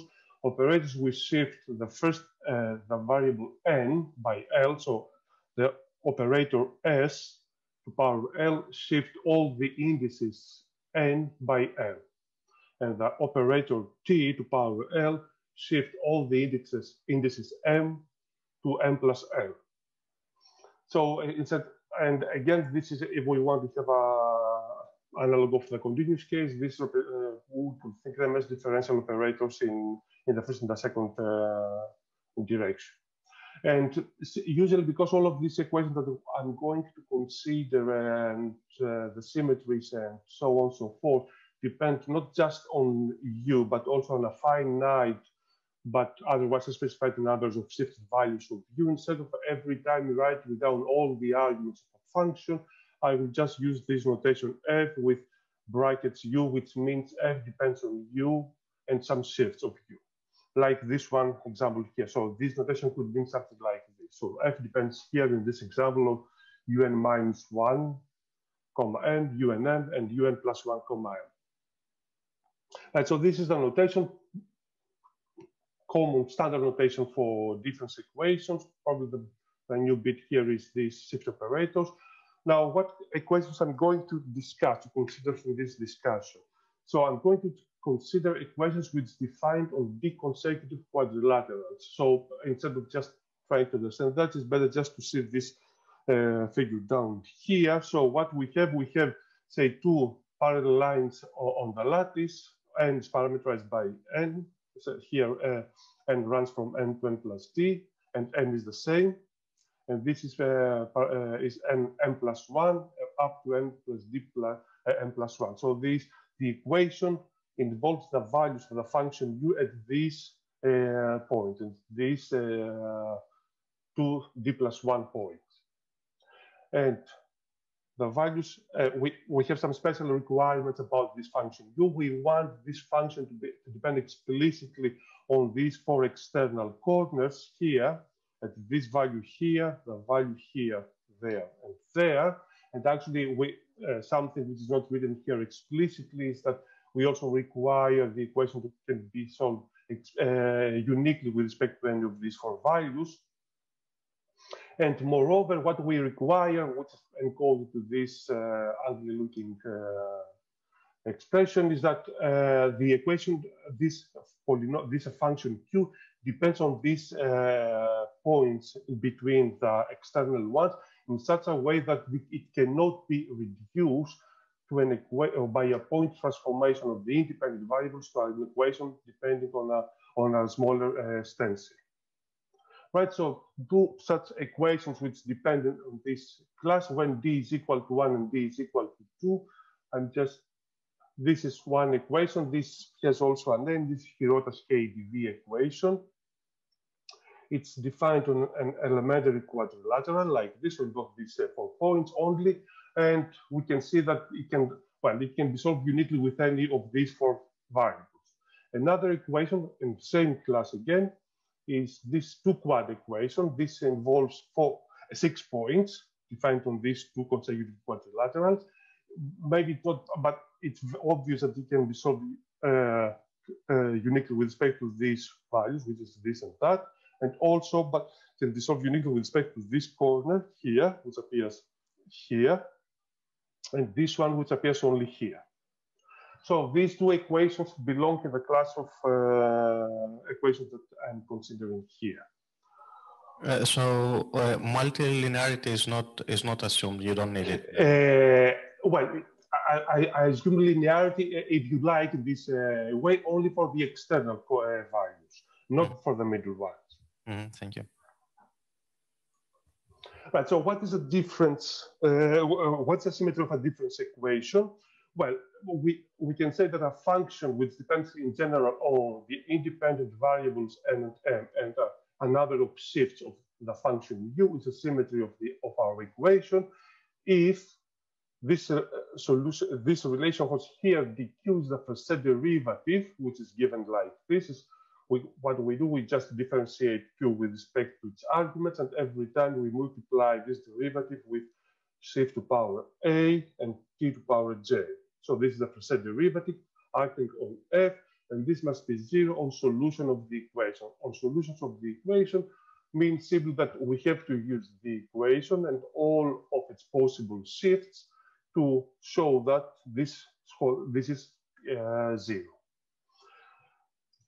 A few observations here. First of all, that the first derivative, this operator is a linear operator in S and T, so we can think that as a linear operator in S and T.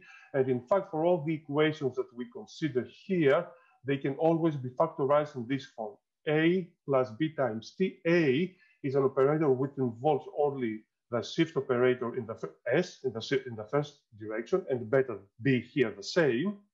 And so we have this nice factorization, and this is very useful for the integrability conditions. And also for our discussion here, we will restrict ourselves to symmetries which involve shifts in the first direction like this. So this symmetry F depends in general on n in n, and shifts on functions or shifts of u in of the form n minus m, m up to n plus m comma n. And here this capital M is a number greater or equal to 1 is the order of the symmetry. So we are going to consider only such symmetries for these equations. And here is an example. Again, I'm going to use this quadrilateral equation, this Hirota KDV equation as an example. It doesn't show the whole uses this theory in its full generality, but it's a good example for illustration. So in this case, the first derivative is this operator here, which can factorize like this, as I've said. This is an operator dependent on in S. This is another operator here on S composed with the shift operator in the second direction. One symmetry of this equation is given by this function here, and of course now one has to check that the first derivative dq acting on f is 0 in the solution of the equation. This is not a simple computation. It's quite tedious and cumbersome, so it's better to use for this kind of calculations some symbolic software for symbolic computations. So this is an example of such construction. Now, of course, we know that swallow does not make spring, so we don't need just one symmetry here to establish integrability. We need a hierarchy of symmetries of increasing orders, and in order to construct such a hierarchy, we need a recursion operator, and a recursion operator of order n is a suit of difference operator, an operator like this form. Right here you see it's a composition of terms that involves this guy here as minus 1 to power of minus, so the inverse of this operator, and this cannot be represented as a simple linear operator. So this at some point, as we will see later, we will have to replace them with some formal series.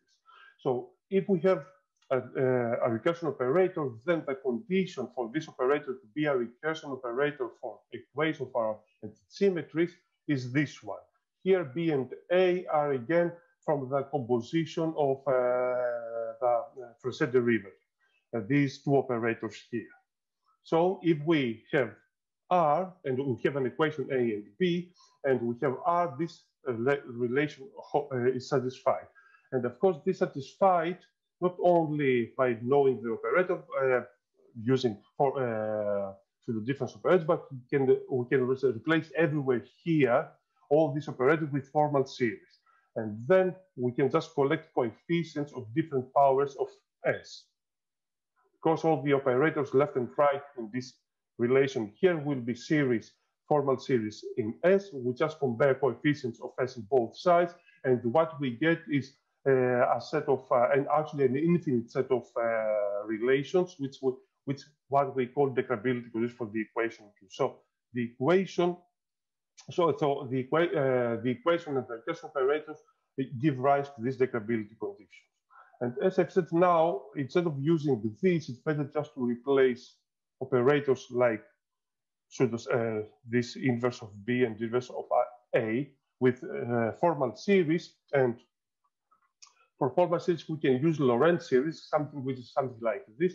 The inverse of S minus 1 can be written as an infinite sum of this form containing only, well, in this case, negative powers of S. In general, formal Lorentz series would involve a finite part which contains positive powers of S and an infinite part involving negative powers of S, of the shift operator S. And in the same way, formal Taylor series, it is a series which contains an infinite number of positive powers of the shift operator S, and probably and maybe some finite number of negative powers of the shift operator. And in fact, for the recursion operator n here, when we assume that this is of order n, we can replace it with a formal Lorentz series, which involves actually the derivatives of the symmetries that we are interested in. So actually, in this case, when R is a formal recursion, operator of order n, it's for a formal Lorentz series have this form. You see, this has a finite part which contains positive powers of S, of the shift operator S, and then a part which, an infinite part which contains all the negative powers of S. And in the same way, and the Taylor series contains a finite part which involves the negative powers of the shift operator S, and then an infinite part which contains all the positive powers of S. And in particular, for the recursion operator, it can be shown that actually this here in the Lorentz series, the first n coefficients are nothing else but the derivatives of the symmetry with respect to these shifts which appear in the symmetry. Whereas for the Taylor series, the first n terms which involve negative shifts of S are determined by the derivatives of our symmetry with respect to the negative shifts of U, like this here. So that means that we can use the integrability conditions, and we can use them to determine the symmetries of our equation. And here, in order to use them as determining equation for the symmetries, we have to use both of them, Lorentz and Taylor series. And if this equation doesn't meet a symmetry of order n, the same order as the recursion operator, then these relations, these determining equations will determine the symmetry up to an arbitrary function of U, so in some sense up to a point symmetry, if you like. And even though the recursion operator may not depend on the independent variables and then symmetries may depend explicitly on that. But the only drawback with this calculation is that we cannot we cannot consider only the case when the order of the symmetry or the operator is equal to 1. We have to use successively. So that means we have to start with equal to 1. If the equation does not admit any symmetry of this sort, then we have to consider n equal to 2 and so on and so forth. And but nevertheless, the important thing is that all these determining equations which come from the integrability conditions are a linear system of functional equations. And now for this one, we have developed also a strategy to solve them, a strategy which can easily be implemented in symbolic computations. Just to give you a flavor of what these equations look like, you can see that this is really nasty expressions. No one would like to memorize them. So the idea was here actually, since we have this nice machinery using recursion operators of formal series, if we can just find a nice way to write them in a nice algebraic way. And what we can see from here that the first coefficient in the leading coefficient on our operator is actually is determined by this function which is given in terms of the derivatives of our equation. The next equation here in the left-hand side, we have only the next coefficient in the series, and the right-hand side involves Rn, the previous coefficient, which is determined already from here, and terms which come from the equation, and so on and so forth. So what we have here is actually, if we write it down, we can represent the whole thing as a as a linear system for the shifts of the coefficients of our operator of our recursion operator, which is the matrix on the right hand side is lower triangle, and actually this can be done in a very nice way.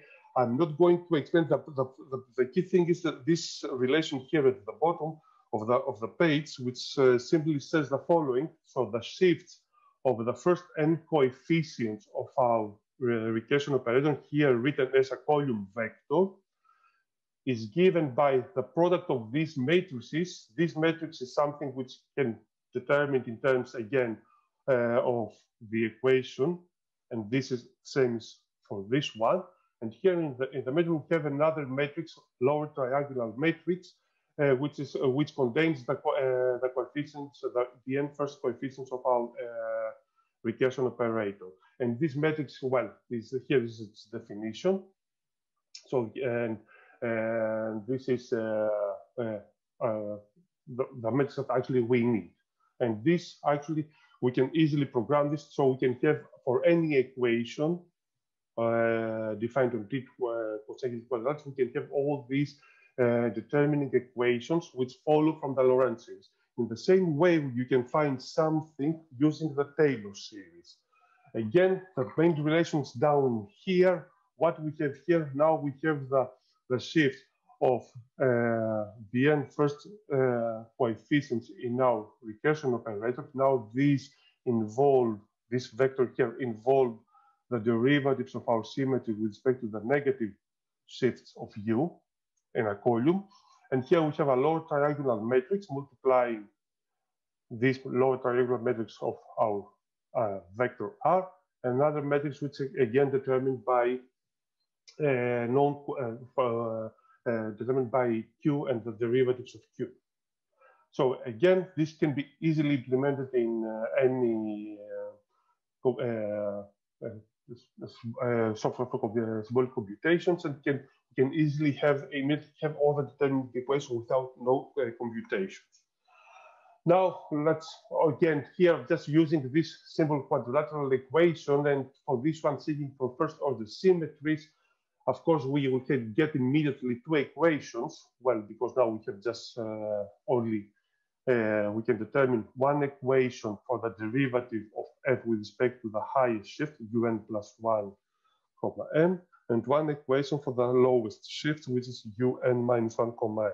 So we have two determining equations for these derivatives of f, which of course, along with our definition of our symmetry, the first derivative of f in the direction of q is equal to 0, will give us a symmetry to the equation. Right, so here we have two equations which involve only the derivatives of f. So these are already really good because we have just one function to deal with, and here we have the same function shifted in one direction, whereas here we have the same function appearing, f appearing with four different set of arguments. Here, f depends on, of course, on all these three arguments, and in the left-hand side is the same function, but now with all arguments shifted in m by 1. So here we have two different only sets of arguments. One set is this one from here, and the other one coming from here is the same arguments, but m changed to m plus 1. Same here. So what we have here, we have one equation with one unknown function, the derivative, the corresponding derivative of f, which depends on two different sets of variables. But of course, these variables are not independent in the sense that these relations must hold on solutions of our equation. That means all these variables are related. And so we can use this relation in order to simplify these two equations. Right, this can be done in a very systematic way. We can choose in a certain way to what variables to eliminate using our system, our equations. That's why we require the corners which are at the very end of this quadrilateral or these consecutive quadrilaterals, with respect to these four variables, the equation can be solved uniquely. Because this gives us already a way how to solve the equation and use it to eliminate variables. So we choose to eliminate in a certain way this set of variables, and we went up with just with a smaller set of variables, which we call dynamical variables. If you like, we can think the external four variables as sort of dependent variables and the remaining one as independent ones. So these independent variables are the dynamical ones. But of course, again, we don't have to do that. I mean, in every step, it can be definitely as a very systematic procedure. We can be easily implemented in software, and actually using this procedure, I'm not going to give all the details here. We can, starting with these two equations, actually, you can end up with linear system of first order PDEs for the functions, which actually, well, let me just show you the next slide to show you what I mean. From this equation here, using this procedure, we end up with this. Well, I'm denoting with r tilde now this function just to make everything fit in one line. So this, from this equation, I can just derive this system of partial differential equation for r tilde, for the derivative of f with respect to this function shift of u. And this is a linear system for r, overdetermined, easy to solve, and this determines r tilde, this derivative completely, and up to an arbitrary function of course and an m, right? And in the same way, this equation here leads to this system that here, and again, this is an overdetermined system which can determine this derivative of f up to an arbitrary function of n and m only. So now we have the derivative with respect to this shift of u. We have the derivative of the symmetry with respect to that shift of u. So we can, from here, we can integrate and determine f up to an arbitrary function only of u. Right, and then how we can determine that? We have just to go back to the definition, the very definition of determining of the symmetry of an equation to determine. And in this case, this analysis leads to this answer. So this is the most generic first order symmetry that we can, in the first direction for this equation. Here, this function f of n is this linear function of n. As C noted, C1 some constant of integration, at least some constant which appear in this process. This procedure, this method can be applied, can be extended to systems. And in particular, if we deal with system of quadrilateral systems, and for which we can assume that all these matrices here is just all these draws can, if you like, with respect to these variables u, n, k, m plus l. So what you do is just create all this. You take the matrix of the derivatives of the functions to which define our system. We just require them to be invertible. And in this case, actually, what I said can be easily generalized to all these kind of systems. Of course, this is not the most, this is the ideal situation when all these matrices are invertible. There do exist systems for which these matrices could not be invertible, are not invertible, but even in that case, this can be done. We can define all these vacation operators and integrability conditions. There are some certain modifications on how we use formal series, but beyond that, everything else is the same idea and can be used. And this is some work still in progress at the moment, how we can this generalize to how we can extend that to system. Let me just to summarize what I've said. So integrability conditions from one side, of course, as the word says, justify, it can be used just to prove the integrability of a given difference equation, but on the other side, it can also serve as determining equations for the symmetries. And the most important thing that we can formulate them in a very simple, nice algebraic way, and that can be used in any of these symbolic computations. In fact, there is some ongoing work with Willy Herman to try to produce a nice mathematical package to do all these computations, at least for some nice cases. Because you can understand that as the bigger the equation is, the more involved the computations will be. And even though the integrability conditions, well, in some sense, all these things were developed initially having in mind autonomous equation, they can be used very well easily for non-autonomous equation. Again, the computations become harder. And of course, I've told you already that this can be also extended to systems. The question is how we can extend them to equations defined on other stencils. And the only thing is that we don't have so many examples of equations defined on other stencils, and we don't know many things about their symmetries. Okay, thank you very much. Okay, thank you very much. So, are there any questions or remarks?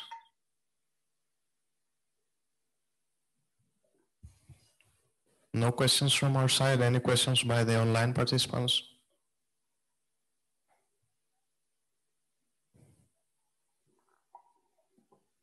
Okay, in which case, who may thank the speaker again? Thank you very much, Pavlos. Thank you, Sotiris. So if you could please then, yeah, thank you. So, and then we saved the best for the last. So it's, Nikos, can you hear us? Yes. Yeah, if you could, yeah, could you please try to share your screen? Okay. Do you see my screen? Yeah, that's perfect. So yeah, if you could, yeah.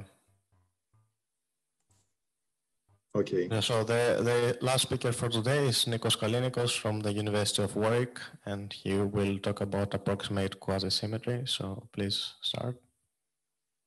Thank you, Sotiris, and I'd like to thank the organizing committee for this invitation. It's really nice to be here, even if it is just online. So my talk is about basically about approximate symmetries of guiding center motion, and quasi-symmetry has really the lead role in this. And this is something we've been working with Josh Barbie and Robert Mackay. So before anything else, let me first give you a hint or perhaps some motivation for quasi-symmetry. So in plasma physics, quasi-symmetry is really the basic principle behind stellarator devices used in fusion research. As you can see, they have this shape of a twisted torus, as opposed to tokamaks, which have the shape of a usual torus that admits axis symmetry. Tokamaks are the dominant machines in this field. And so what quasi-symmetry does is it guarantees integrability with the purpose, integrability for charged particle motion, with the purpose of better confinement inside this tori. So here's an outline of my talk. First, I will introduce the equations we work with, which is called the guidance and the system. And then we will address quasi-symmetry in terms of Hamiltonian symmetries. We will move on to approximate symmetries and give some definitions and basically to approximate Hamiltonian systems that admit presymplectic structures that describe the guiding center degeneracies. And then we will find some conditions for approximate quasi-symmetry. We will relax quasi-symmetry to phase-space symmetries and even allow the symmetries to depend on nu, the magnetic moment, and see what happens for symmetries in magnetostatics in MHD equilibrium. So starting with the guidance center motion, again, before showing you the equations, I thought the picture might be better. Guiding center is really built on an approximate symmetry from the start. It assumes that the magnetic fields are very strong. They vary very slowly in space and time. So that charged particles, which are subject to the Lorentz force, they rotate, they gyrate around the magnetic field lines with some drifts across them. So what guiding center does is it averages out this very fast, small radius gyration, and it basically tracks the center of this curved helix. So charged particle motion is a system with 3 degrees of freedom.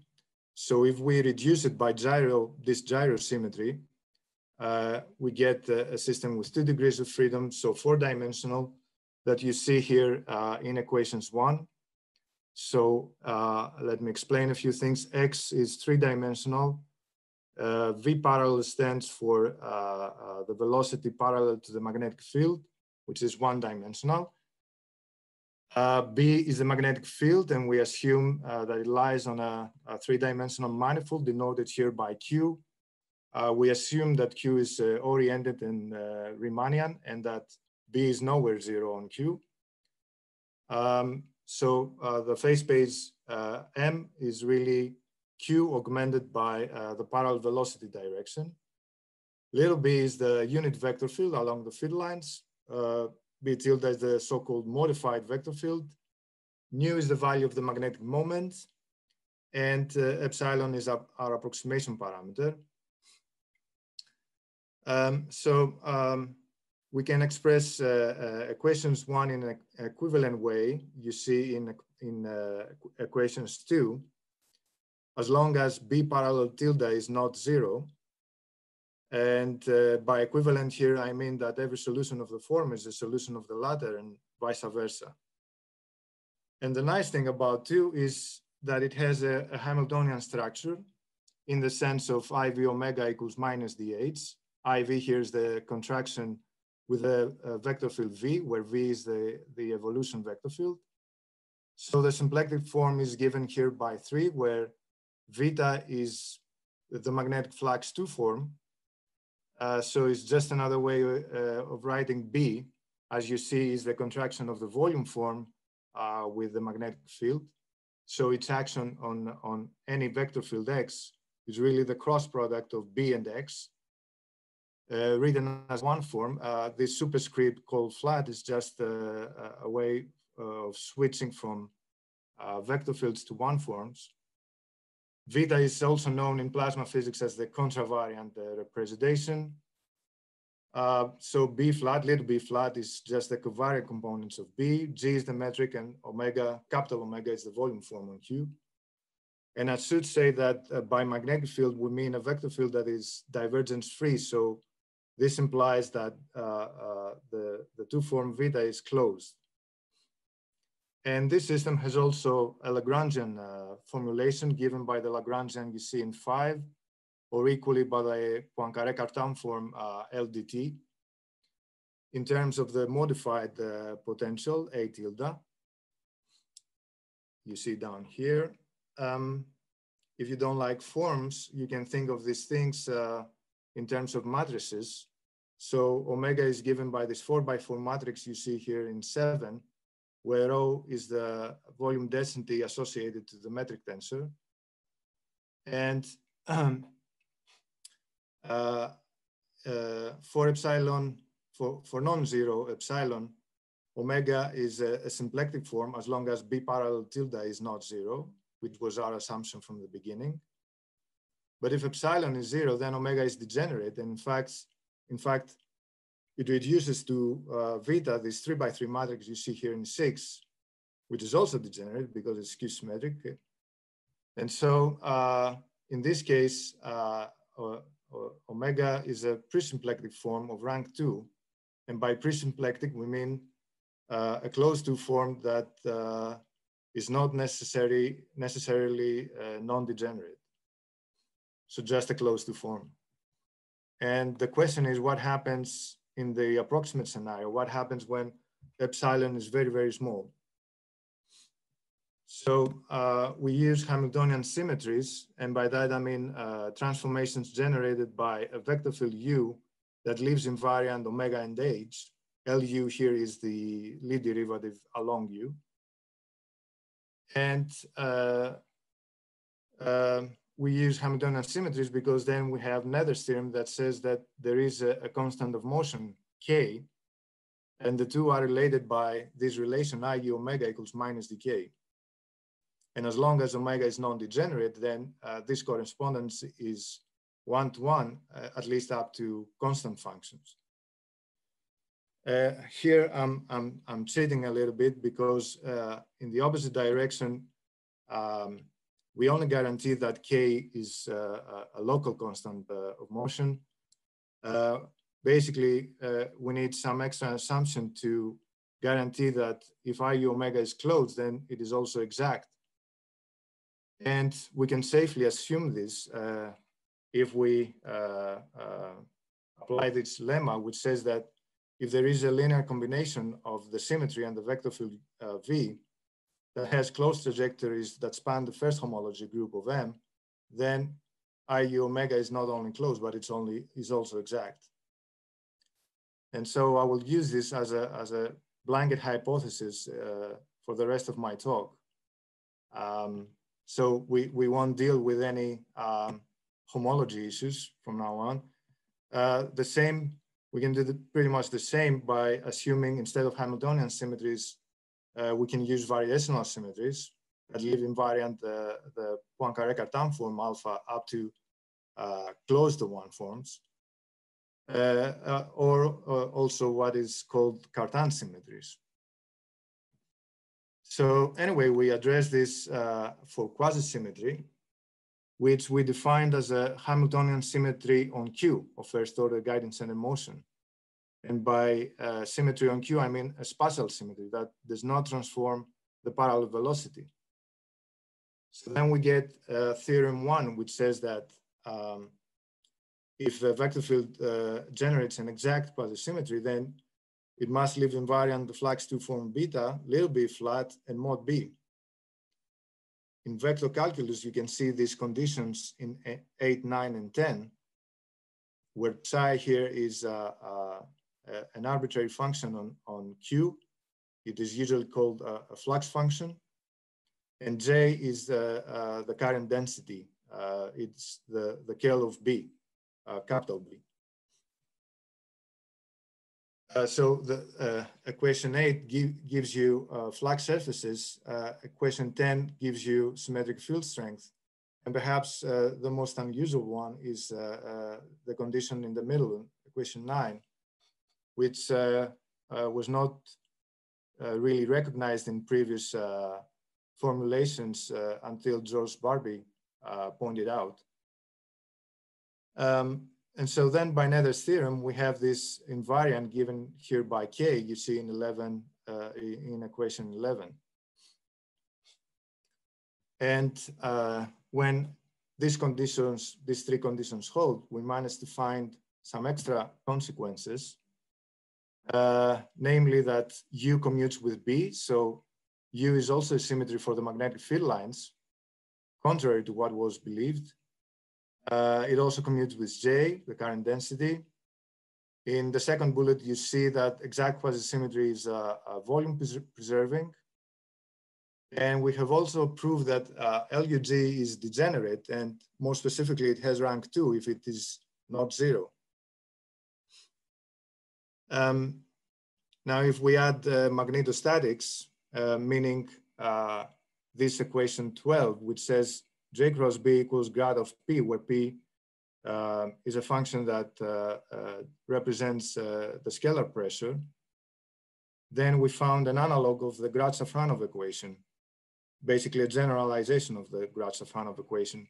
So the typical Grad-Safranov describes axis-symmetric magnetic surfaces in MHD equilibrium. Now, if we, instead of axis symmetry, we assume quasi-symmetry, then and we also assume that P is a flux function, then U dot B is also a flux function, and the quasi-symmetric magnetic surfaces are described by this partial differential equation you see in 13. Now, the real question is whether we can prove that U is an isometry or not, whether U is a Killing field. Because if it is an isometry, then we're back to axis symmetry. And perhaps this question is not really well posed. What we need to ask ourselves is whether there are no trivial magnetic fields that can support a symmetry that is not an isometry.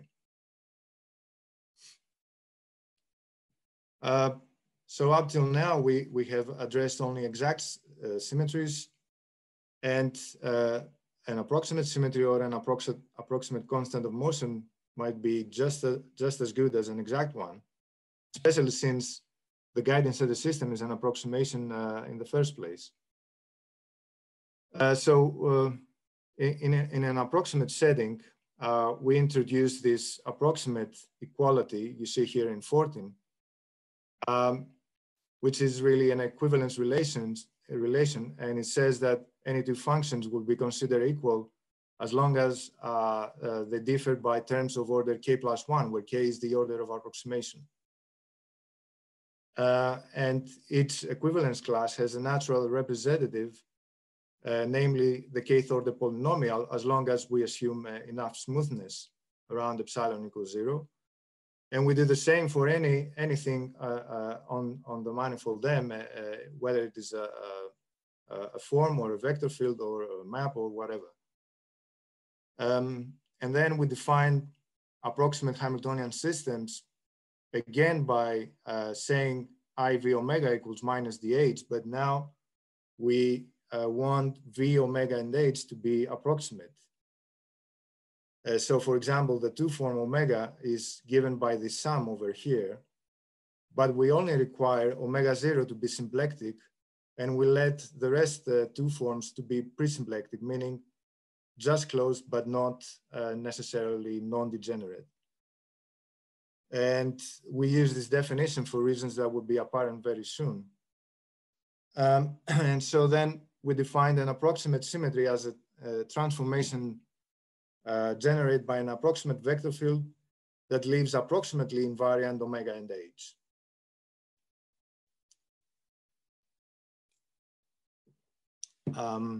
So then we get an approximate version of Nether's theorem that says that to every approximate symmetry corresponds an approximate constant of motion through this relation, i.e. omega approximately equal to minus dk.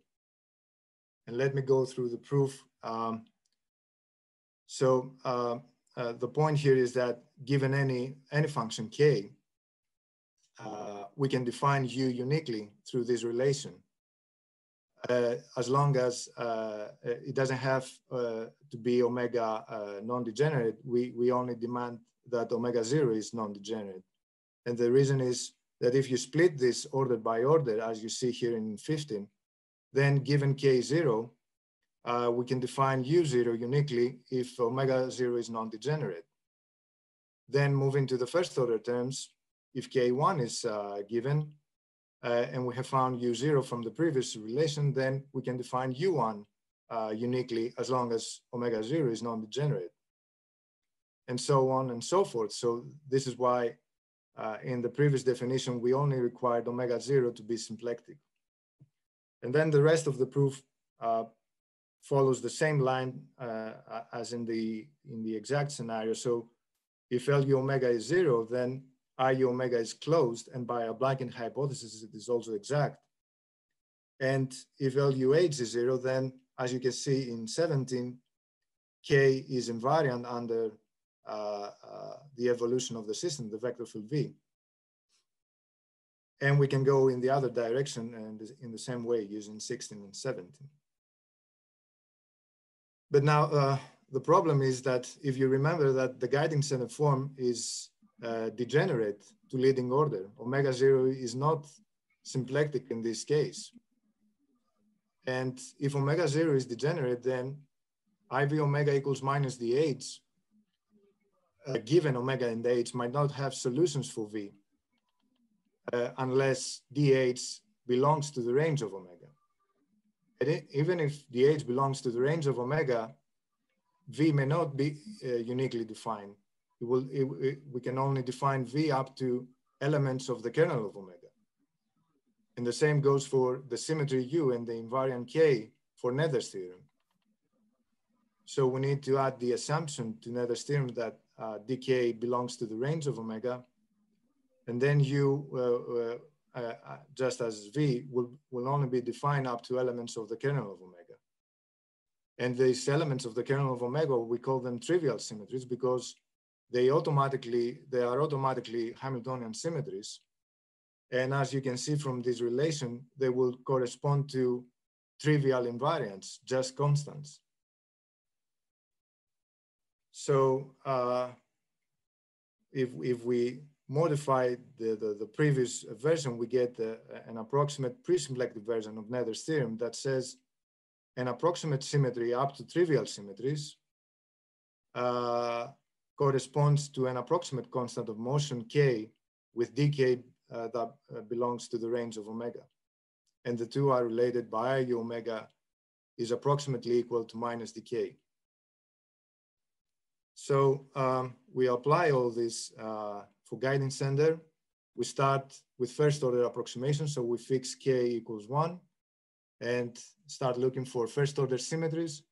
We find the range of omega that consists of all the one forms whose zero order term belongs to the range of beta. The kernel of omega consists of all the first order vector fields that belong to the kernel of beta. And getting back to our previous question, we see that in this case, we can say that the guiding center form in the approximate scenario behaves as a pre-symplectic form. So then we have, well, what we can say as a guiding center version of Nether's theorem. So we have a one-to-one correspondence between approximate invariants with level sets of K0 being magnetic surfaces. That means B dot grad K0 equals 0. And classes of approximate symmetries given by U plus any first order vector field that has only B direction and V parallel direction. So we apply this to the guidance center system, and we have this first theorem that says that if we insist that the symmetry is partial, that is, it lies on Q, then we get these four conditions. And if you remember this, the first three are basically the same as we had in the exact scenario. So what this theorem says is that approximate quasi-symmetry doesn't really relax the conditions for exact quasi-symmetry. And here's a proof. I'm afraid I won't have time to go through it, but it's very straightforward.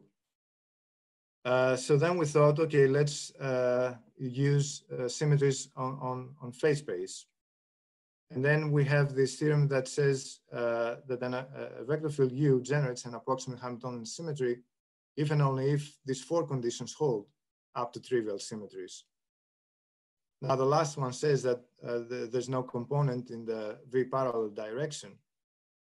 And the first and the third one are the same again, as we can see here also in 21 and 23 in vector calculus notation. So only the second one is relaxed. Remember, the second one was LU0, B flat was 0. So now it's relaxed to this equation, or 22 in vector calculus, where X0 bar is the vector field that corresponds to the one form LU0 B flat, and is given in vector calculus from this expression, where nabla bar is the gradient on phase space.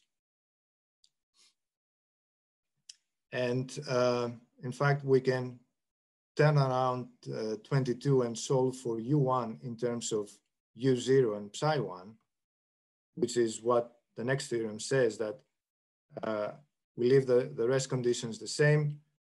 And then the fourth one can be expressed from 24. So U1 has this expression up to trivial symmetries, where psi1 is also a flux function, but it also needs to satisfy 25. And some further consequences from these approximate symmetries is here in the first bullet of theorem 5 that U0 is also divergence free, and it commutes with B, and also B dot X0 is 0. Basically, all these three conditions you see in the first bullet are equivalent to each other under the first and third symmetry condition, so under 21 and 23. And the next two bullets describe some special cases for 0 U1 or for spatial U0. The basic point here is that we cannot have simultaneously 0 U1 and spatial U0 if X0 is not 0, which in a sense agrees with the theorem for approximate quasi-symmetry. And so we thought if we can go in the opposite direction of theorem 5, so if we can have conditions only on U0 and not on U1, that will give you an approximate symmetry. And for this reason, we define what is called a weak quasi-symmetry, which is spatial only to leading order, but depends linearly in the velocities to first order. And then we found that the vector field generates a weak quasi-symmetry if and only if these three conditions hold. So again, the first and the third one are the same, but now the second one is given by the divergence of U0 equals 0. And let me say here that recently it was suggested that these three conditions can give you an approximate spatial symmetry, but here we prove that it is spatial only to leading order. And in fact, it corresponds to an invariant that also includes psi1, as you see here at the top of the slide in 26. Then we also thought, what happens if we allow the symmetry to depend on nu, on the value of the magnetic moment? And we found that this reduces back to a symmetry on phase space up to trivial symmetries. And also what happens when we add magnetostatics, and then we found that every symmetry on M is really a symmetry, an approximate symmetry on Q. So it reduces to quasi-symmetry again, which brings me to my conclusions, more or less. So we see that approximate spatial symmetries do not really relax the quasi-symmetry conditions. Phase-space symmetries still require flux surfaces and symmetric field strength, but they indeed relax the second condition, LUB flat equals 0. And in the case of weak quasi-symmetry, this is exactly relaxed to div U0 equals 0, but it's not a spatial symmetry. If we have an approximate symmetry for 1 nu, basically we have an approximate symmetry for all mu. And in the end, I'm afraid that this doesn't make any much difference, because magnetostatics says that approximate phase-space symmetry is reduced to spatial symmetry, so to quasi-symmetry again. So what's next?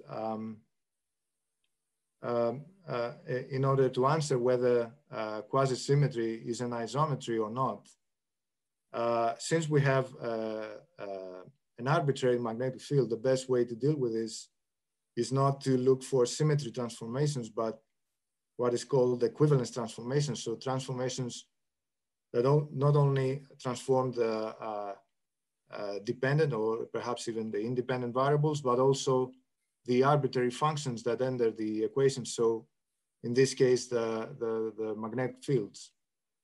And in this way, once we find this equivalence group, we can factor out, we can quotient out the isometry cases and see if there are non-trivial magnetic fields that can support non-axis symmetric cases. Now, as we demonstrated, perhaps guiding center approximations, it's not the best way to approximate quasi-symmetry, but perhaps there are other ways, partial ways to do that more efficiently, like the near axis expansions, which there's a lot of work in this field. And this can also be addressed using symmetries and even normal form theory. And finally, in the end, we might have to abandon the idea of quasi-symmetry altogether, especially if it turns out that there are no really interesting non-isometry cases. And then we might have to resort to other properties like the so-called omnigenity that assumes that there is a second adiabatic invariant given here by this integral of the modified potential over closed orbits of zero ortho guiding stellar motion. And it would be interesting, I think, to find what's the symmetry behind this. In my guess, it is a non-local symmetry. And here are some references if anyone's interested. And that's it. Thank you very much. Okay, thank you very much. So are there any questions or remarks?